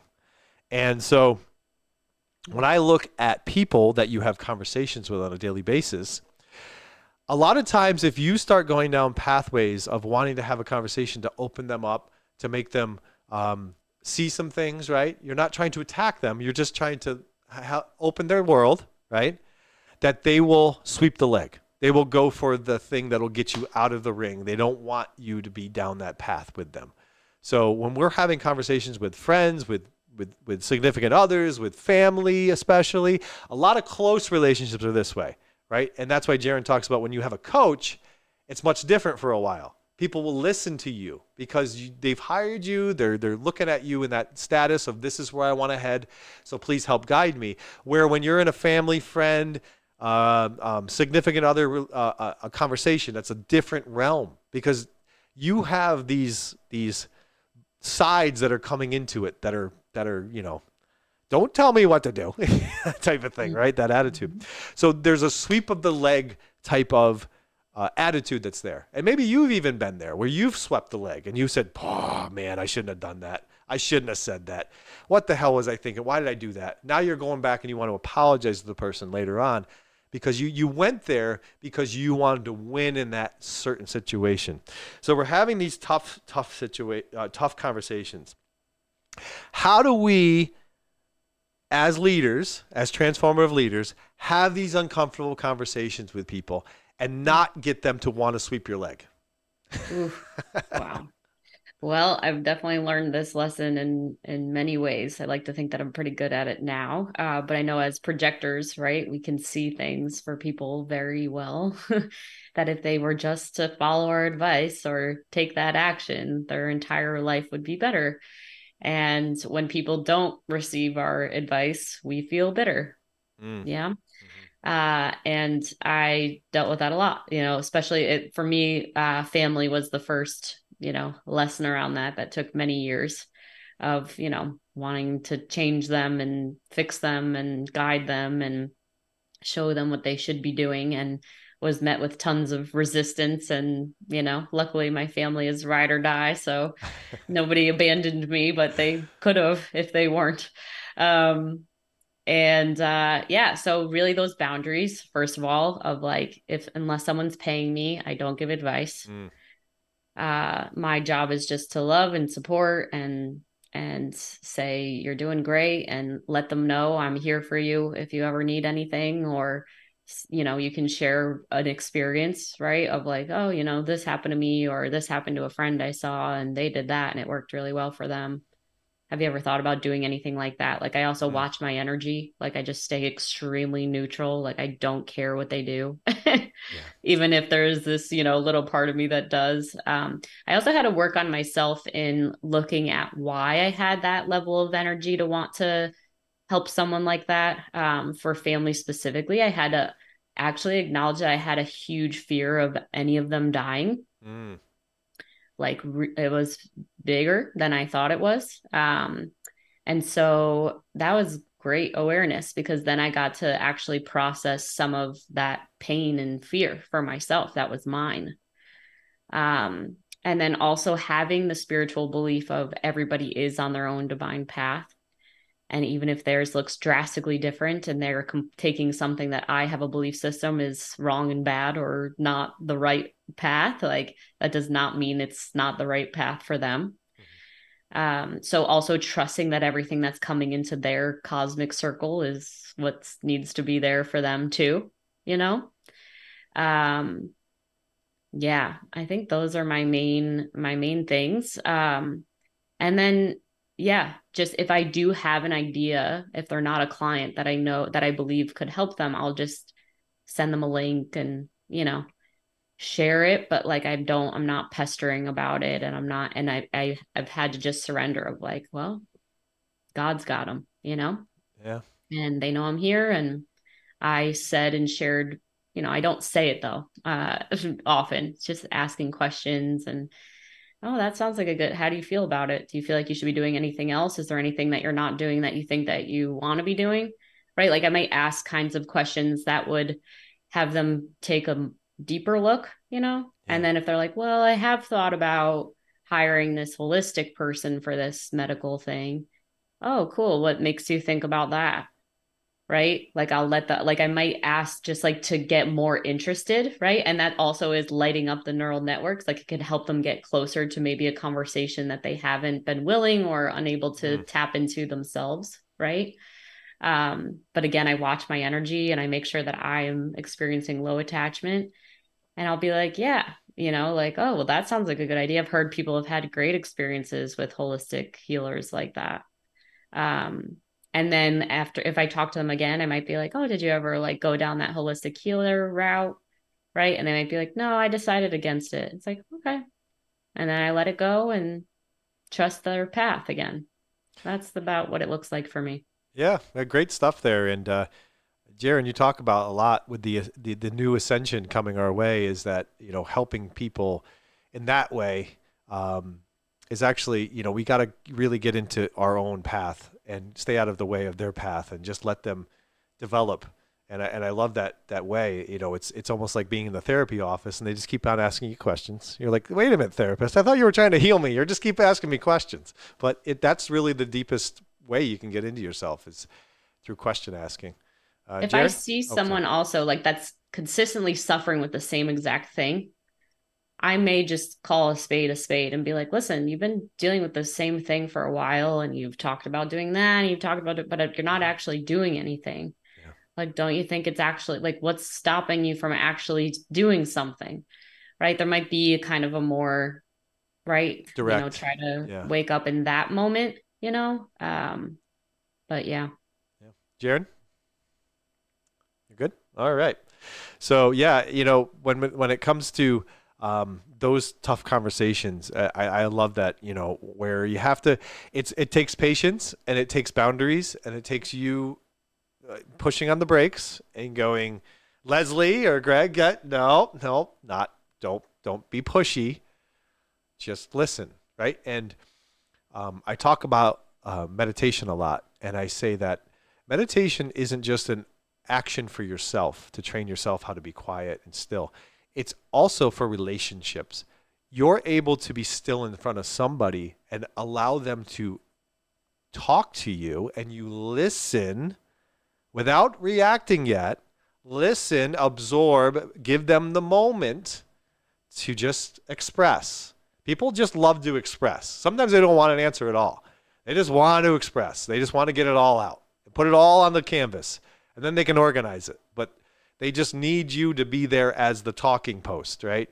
So we tend to be a little pushy in the sense of when people come to us and want to have a conversation, we want to be able to fix them, right? Especially us men want to fix things. And what happens is that's not what they want. And you're like, I'm giving you advice. Why aren't you taking it? Right? That type of thing. But actually, they just need somebody to express to and actually listen to them. And then if you are a really good listener, they will thank you for listening. That's how you know you did it.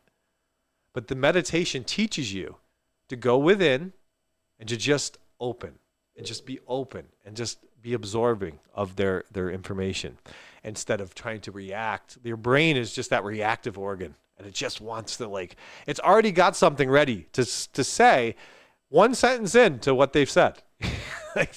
Relax, just allow it to go, and you'll be much better off in that situation. So Yeah. And I think developing, like using that, like it's like, what can you control in that situation? So if you're in a relationship and you feel like you can't meet your wife's needs, okay, well, I'm missing something. And can I, what support can I get to learn more about how to communicate better with my wife? Like Yeah. there's always, yeah, a way to do that. But when you really master listening, it's the best. Like you really start hearing things in between. Like it's like, okay, they're saying this, but I actually hear that they have this deep need to feel loved right now, or like they feel like they don't matter. And then you just like, you're not responding to the words anymore. It's just like all you do, like you hear, I don't matter as they're talking. It's just like, you matter to me so much. Yeah. And you just see them melt because that's true. Listen, it's like, oh my God, I hit it, Yeah. and it feels so good when you get that. But it does take like really stepping back and learning these things and yeah, practice. Yeah, again, practicing to be a human being. It's amazing. But, we're so far away from the tribal times where we were communities and sitting around in circles around fires and telling stories and just being there for one another, being a safe space for one another, picking each other up as we fell down. There's not a lot of community like that anymore. So that's why coaches are so important. That's why those conversations are so important with friends. If friends can need somebody to just be that safe space where they can express and they can talk, and you may not have to say anything at the end.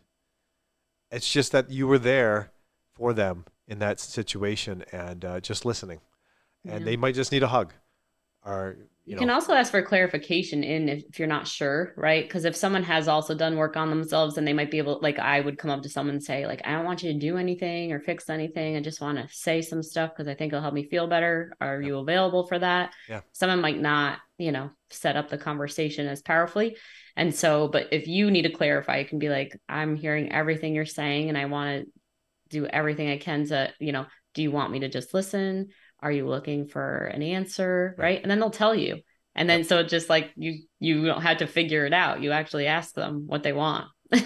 Yeah, absolutely. It just shows your ability to step back, right? That the whole step back thing, and to disengage for the moment in the activity of life and just be there in the moment and just be with the person and say, okay, what are they looking for from me right now? And I believe that it's just this. And maybe you do ask them that question of, is it okay if I just listen? Right? That's a big question right there. I also And keep getting pinged to share this. Maybe somebody needs to hear it. There was a point in my life where I kept running into a wall with a family member, and every time that I would like share something that felt important for me to share, they would have a reaction that like felt unkind and like I wasn't cared for and whatever. And it would just stop there every time. And I saw that it was like, okay, we're never going to have a relationship, because of this. And I actually got coaching from that conversation. And the coach said to me, did you ask that person why they reacted that way when you said it? And I was like, no. Right. So sometimes when we get triggered in these conversations and relationships, we can't think about anything else except ourselves. mm, Right. But if we can actually like put ourselves aside for a second and be with that reaction. So the next time it happened, I stepped towards it and I said, I shared this thing that was really intimate to me. And I shared it because you're important to me. And I want to have this relationship with you. I'm just curious, like, why did you have that kind of reaction? And then they shared their answer, and it was something completely different than the story that I made up in my mind. yes.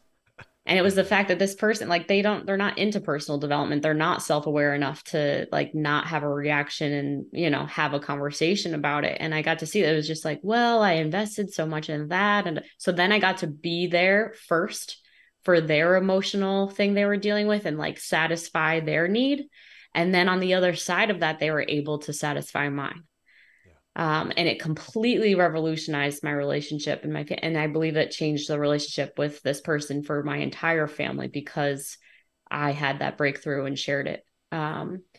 So I know a lot of people have issues with parents and people that are really close with them, and then it has them completely like excommunicate family. But I just also know that if we're willing to inquire and get curious and put ourselves aside, we can have those relationships come back together.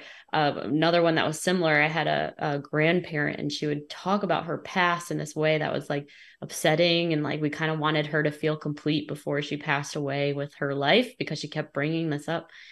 Um, and I practiced the same thing. I watched all of her children, my aunts and uncles, talking about this, like, oh, she keeps bringing this up. And everybody had a different idea for how to fix it for her. Right.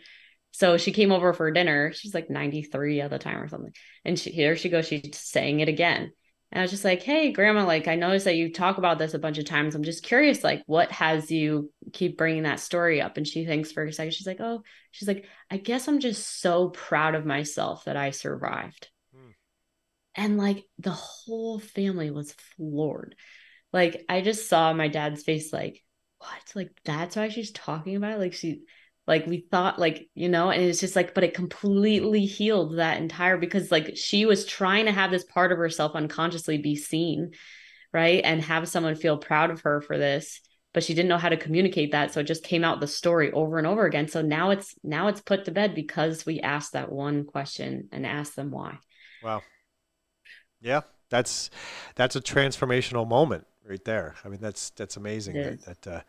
And It then j- it gives you that inner peace as the family member of being like, oh, I'm not worried or trying to figure this out. I got yeah, it. And now you can keep moving on with your life too. that's great stuff. And also, you brought up that um, a lot of times the things that we think people are thinking or why they react to the way they do is way off base. A lot of times it has to do a lot to do with them and a situation that happened, or maybe the mood they were in at the time, or there's a lot of factors to things. And we usually have the story wrong until we ask the question, and then we actually get the story. So be careful on being already convinced on what you believe happened or whatever. It's usually a bias. It's usually something that's very off Pretty much base. never about you. I No. actually love asking questions about that whenever, like, I almost never take things personally now when people react, because I've asked enough times people of why, and it's never about me. So it's like, okay. Yeah. Yep. Mhm. Very interesting stuff. All right. We're going to get to my transformational leadership video. So everybody sit back and enjoy. I know I'm probably just being so dramatic and annoying, but this is my first job, like my first 9 to 5 job after college, and I'm in person, and I'm commuting in the city, and it takes me fucking forever to get there. There's no way I'm gonna be able to afford living in the city right now, so that's off the table. Like, fucking duh! If I was able to walk to work, and it'd be fine, but I'm not. So it literally takes me, like, I leave here, like, I get on the train at 7:30, and I don't get home till, like, 6:15 earliest, and then, like, I don't have time to do anything. I want to shower, eat my dinner, and go to sleep. I don't have time or energy to cook my dinner either. Like, I don't have energy to work out. Like, that's out the window. Like, I'm so upset. Oh my God. Nothing to do with my job at all, but just like the 9 to 5 schedule in general is crazy. Being in the office 9 to 5, like if it was remote, you get off at 5 and you're home and everything's fine. But like, I'm not home. It takes me long to get home, and like people that drive to the office, like you don't get off at 5. And I know it could be worse. I know I could be working longer, but like I literally get off, it's pitch black. Like I don't have energy. How do you have friends? Like how do you have time to like meet like a guy? I don't know. Like how do you have time for like dating? Like I don't have time for anything, and I'm like so stressed out. And I'm also getting my period, so that's why I'm all emotional. But like, am I so dramatic? It's fine. Welcome to Tugboat Alley, Waterford, New York. A beautiful location where they put on an amazing fireworks display. It's different times of the year. Thought I'd bring you down here and talk a little bit about leadership.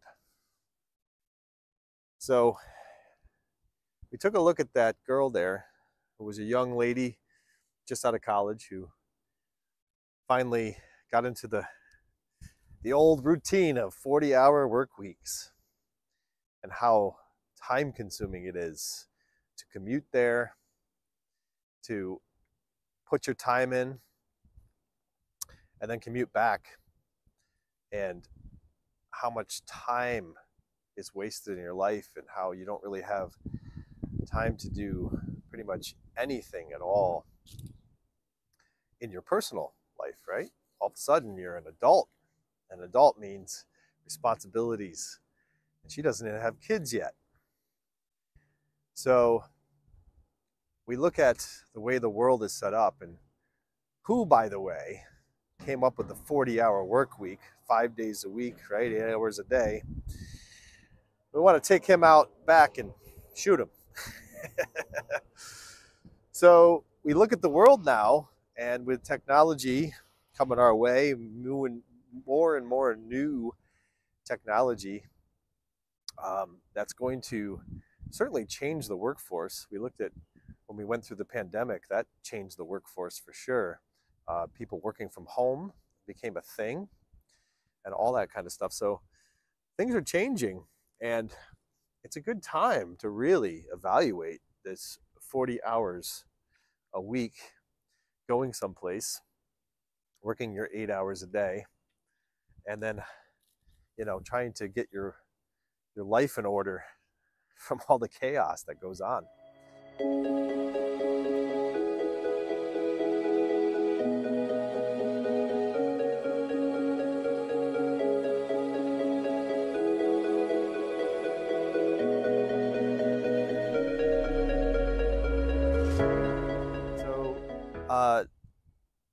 When we talk about leadership and transformative leadership, this is a time with the internet now and the way we have social media set up, the way we can work from our laptop, the way we can be digital creators, we can run businesses through our phone, we can live on an island and still run a business.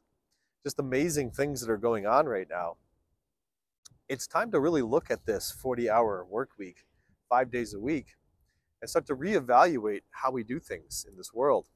Now, it may not work for everybody and every business, but we can certainly look at a lot of businesses right now and take a look at how we do things, how we run things. But it all starts with leadership from a grassroots movement. I love this term, grassroots, because it really can be done from the grassroots at this point with the way we use social media, the way we use the internet. We can really make a big difference, a big impact if we stand together and start to change this world with amazing leadership. Now, leadership doesn't mean you have to be in a position of some kind of high up status in a company or anything like that. You can lead as a janitor. You can lead as a teacher. You can lead as a coach. You can lead as many, many different things. Even a family member, you can be a great leader. If you are the father of the family or a mother of the family, you can be a great leader.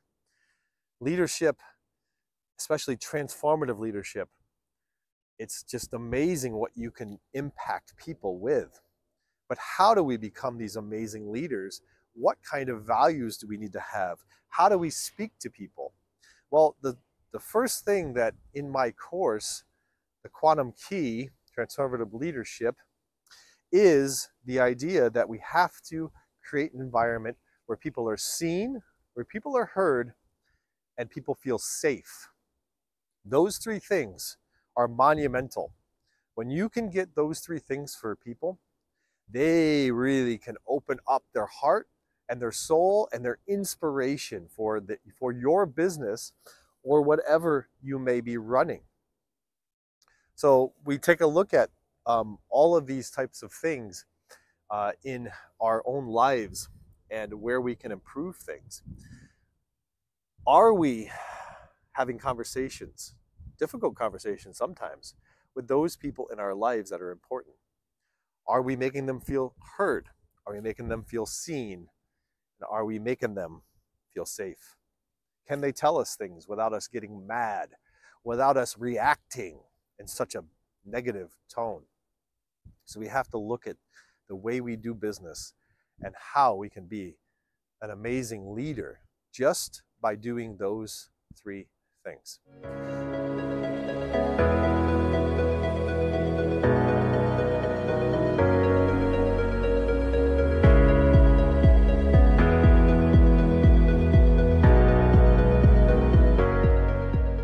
I just did a video on Nelson Mandela, and one of the things that I took away from Nelson Mandela is his father was a tribal chief. And the thing that Nelson learned from his father was he observed his father in meetings. And in those meetings, he noticed that everybody sat in a circle. So everybody was seen, right, in a circle. The other thing that he noticed is his father always waited to speak last. He listened to every single person in that circle that wanted to speak. And not only did he listen, he didn't have an opinion while they were speaking.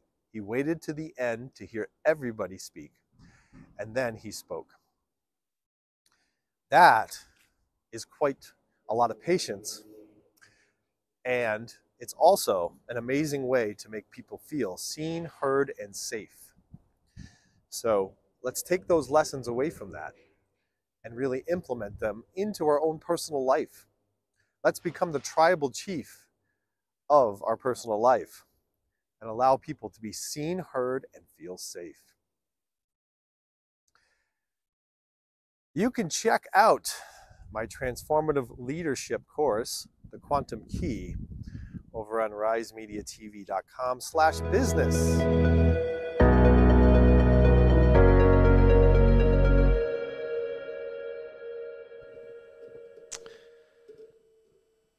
All right, we are back, and there was a little fun video at the Tugboat Alley over in Waterford, New York, where we've seen many fireworks shows and fun stuff there. Your comments, Leslie, on what you heard there and anything you took away? I absolutely loved to be seen, heard, and what was the third Feel one? safe. It's like everything. Yeah, it's absolutely everything. I think that's a moving conversation to start with people and leaders, you know, because at the end of the day, if you want retention, you want to have ROI, you want to lead a successful business and make more money, like you do need to just learn how to be a transformation leader, which means learning how to listen and caring about what matters to other people and being a stand for their happiness and, you know, work together as a team. And Leslie, what did you think about the girl who was very upset at her first job and seeing... Oh gosh, my heart goes out to that girl so much. I always say to people I would never want to go back to my 20s. I don't know what age she was, but I feel like 20s were so freaking hard. It's like you have absolutely no money yet. You're done with college. You're supposed to have life figured out by now. You're like tapping into the job world. And yeah, it was not an easy time. And I would like to say to her, just hang in there, girl. It'll get better. Get help, you know, get support, and, you know, live your life the way you want to live it, because anything is possible. Jarin? Well, I loved my 20s. My 30s was a lot of learning, and my beginning of the 40s that I just began is going to be even more amazing than my 20s. But I'll tell you what, my 30s were interesting. But my 20s, I didn't go into the typical job market, though. Okay. That's the thing, too, you know.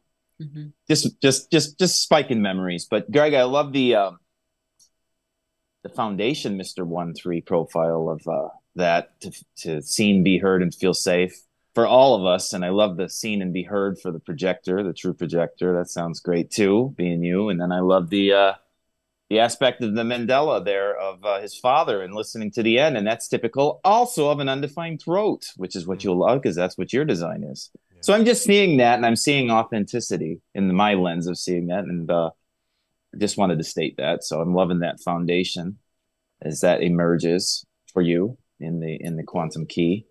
And we all need that. Imagine that, to be seen for who we are, be allowed to express as who we are, and to feel comfortable, to feel safe, feel secure. These are excellent, excellent things to not only want for ourselves, but to contemplate when we're interacting with other people. and giving them that ability within themselves and that foundation to be able to express themselves, be themselves, and feel secure around you, which is what any coach ought to do. It doesn't mean we don't admit some honest truths and do a little spanking every now and then on the old ego, because that old ego is quite something, the old victimhood, the old projection, all that kind of stuff. But inevitably, loving and caring is the answer. So good stuff. Yeah, for sure. And, I just think it's funny that we have to teach these things because, I mean, my goodness, this should be just typical, human stuff, but it's not. It's very difficult right now to navigate human relationships and feeling seen and heard and feeling safe. It's a tough thing right now in the world. So I just thought it was a really good subject to bring up and to show all those type of things. We're going to spend a couple of minutes just quickly on the Rise Code book. I just wanted to get to actually, Leslie, we talk a lot about villains in our book, and whether it's external villains or internal villains, we are surrounded by villains, and it doesn't necessarily mean they're bad. It just means we have to observe them and take away they can be a catalyst for us, but we have to be observant of them. And so we talked about Earth, and we talked about in this particular page, heaven and hell that can be right where you are standing, but you have to be able to observe it. So let's just take a look quickly at this page here, page 13 of the Rise Code book. And it says, it's your choice, heaven or hell. How do you wish to live? Black magic is real, and as much as your light magic is real, the opposite is also true and is being casted at you every day. It is the yin and yang of life. Thankfully, we can counteract this. We can give our attention to, or lack of attention to, is what our life becomes. The most incredible way of transcending the villain came from the philosophy called the art of war. We give our villains the false sense that they are winning.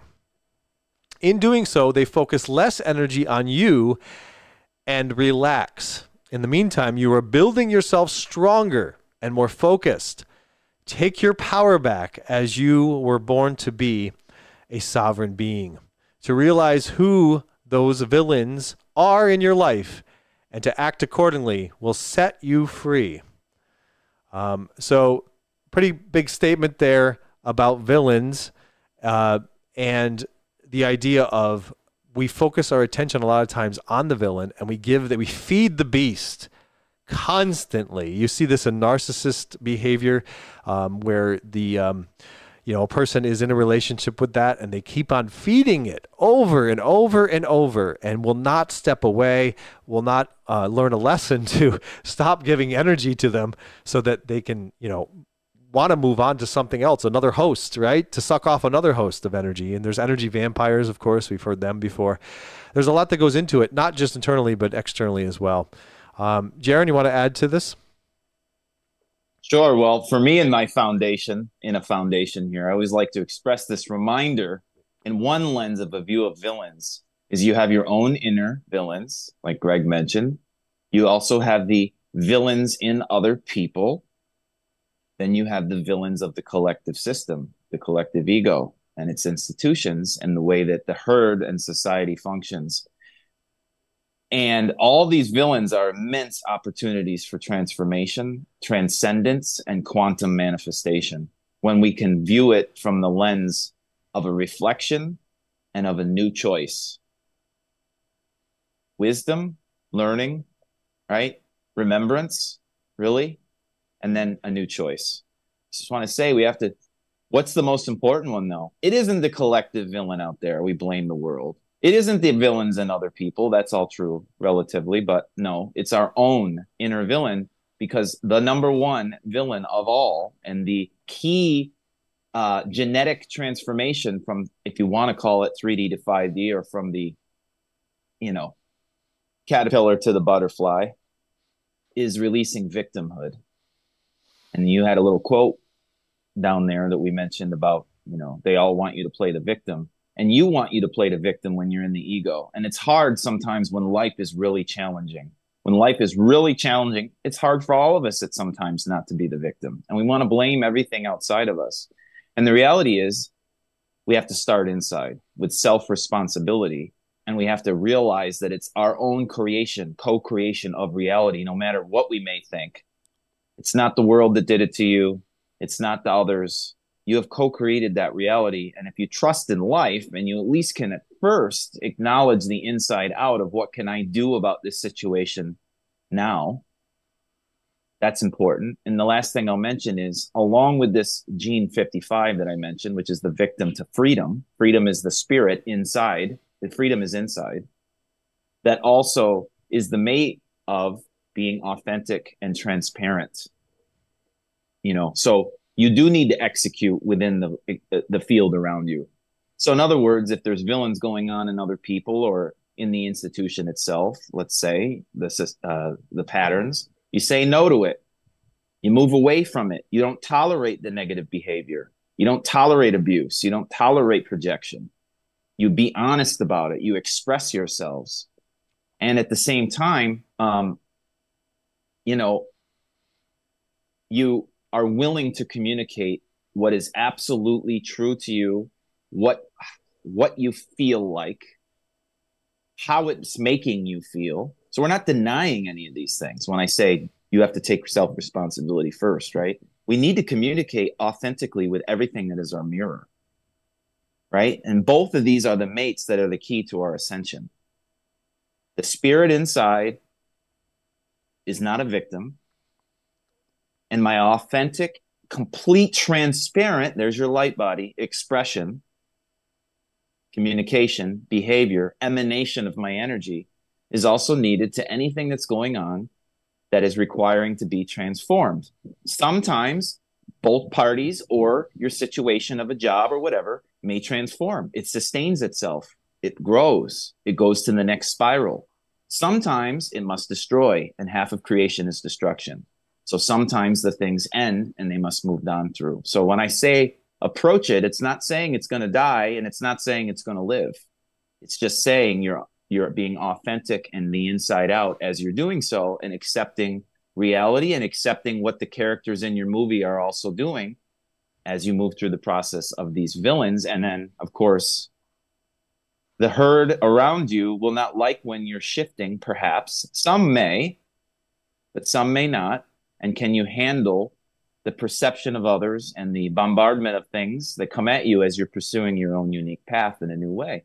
And we must be, as Jedi warriors, we must choose to be ourselves and be okay with everything around us. And remembering, someone who may think you're the Christ and the hero, or someone that may think you're the Antichrist, the villain, you see them all neutrally.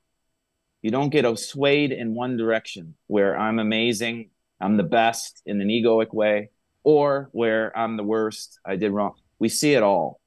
You just learn to be not neutral in your participation, but neutral in your observation as you make the shifts. So you don't build yourself up a little too much or put yourself down a little too much as your reflections shift around you with their responses.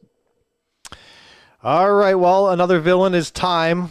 We have come to the end of the episode, so thank you, Leslie, for joining us. Again, go check out her stuff on YouTube, or on our YouTube link, and you can go over and check out her free book, her Instagram page, and you can get a hold of her for coaching and all that kind of stuff. Leslie, thank you for joining us. I hope you enjoyed Rise TV. Loved being here. Thanks so much for having me. Absolutely. Well, we will see what the future brings for you and all those around us, but we appreciate you being on with us, and it was an excellent episode. All right, everybody, thank you for joining us for Rise TV, and we will see you on the next one.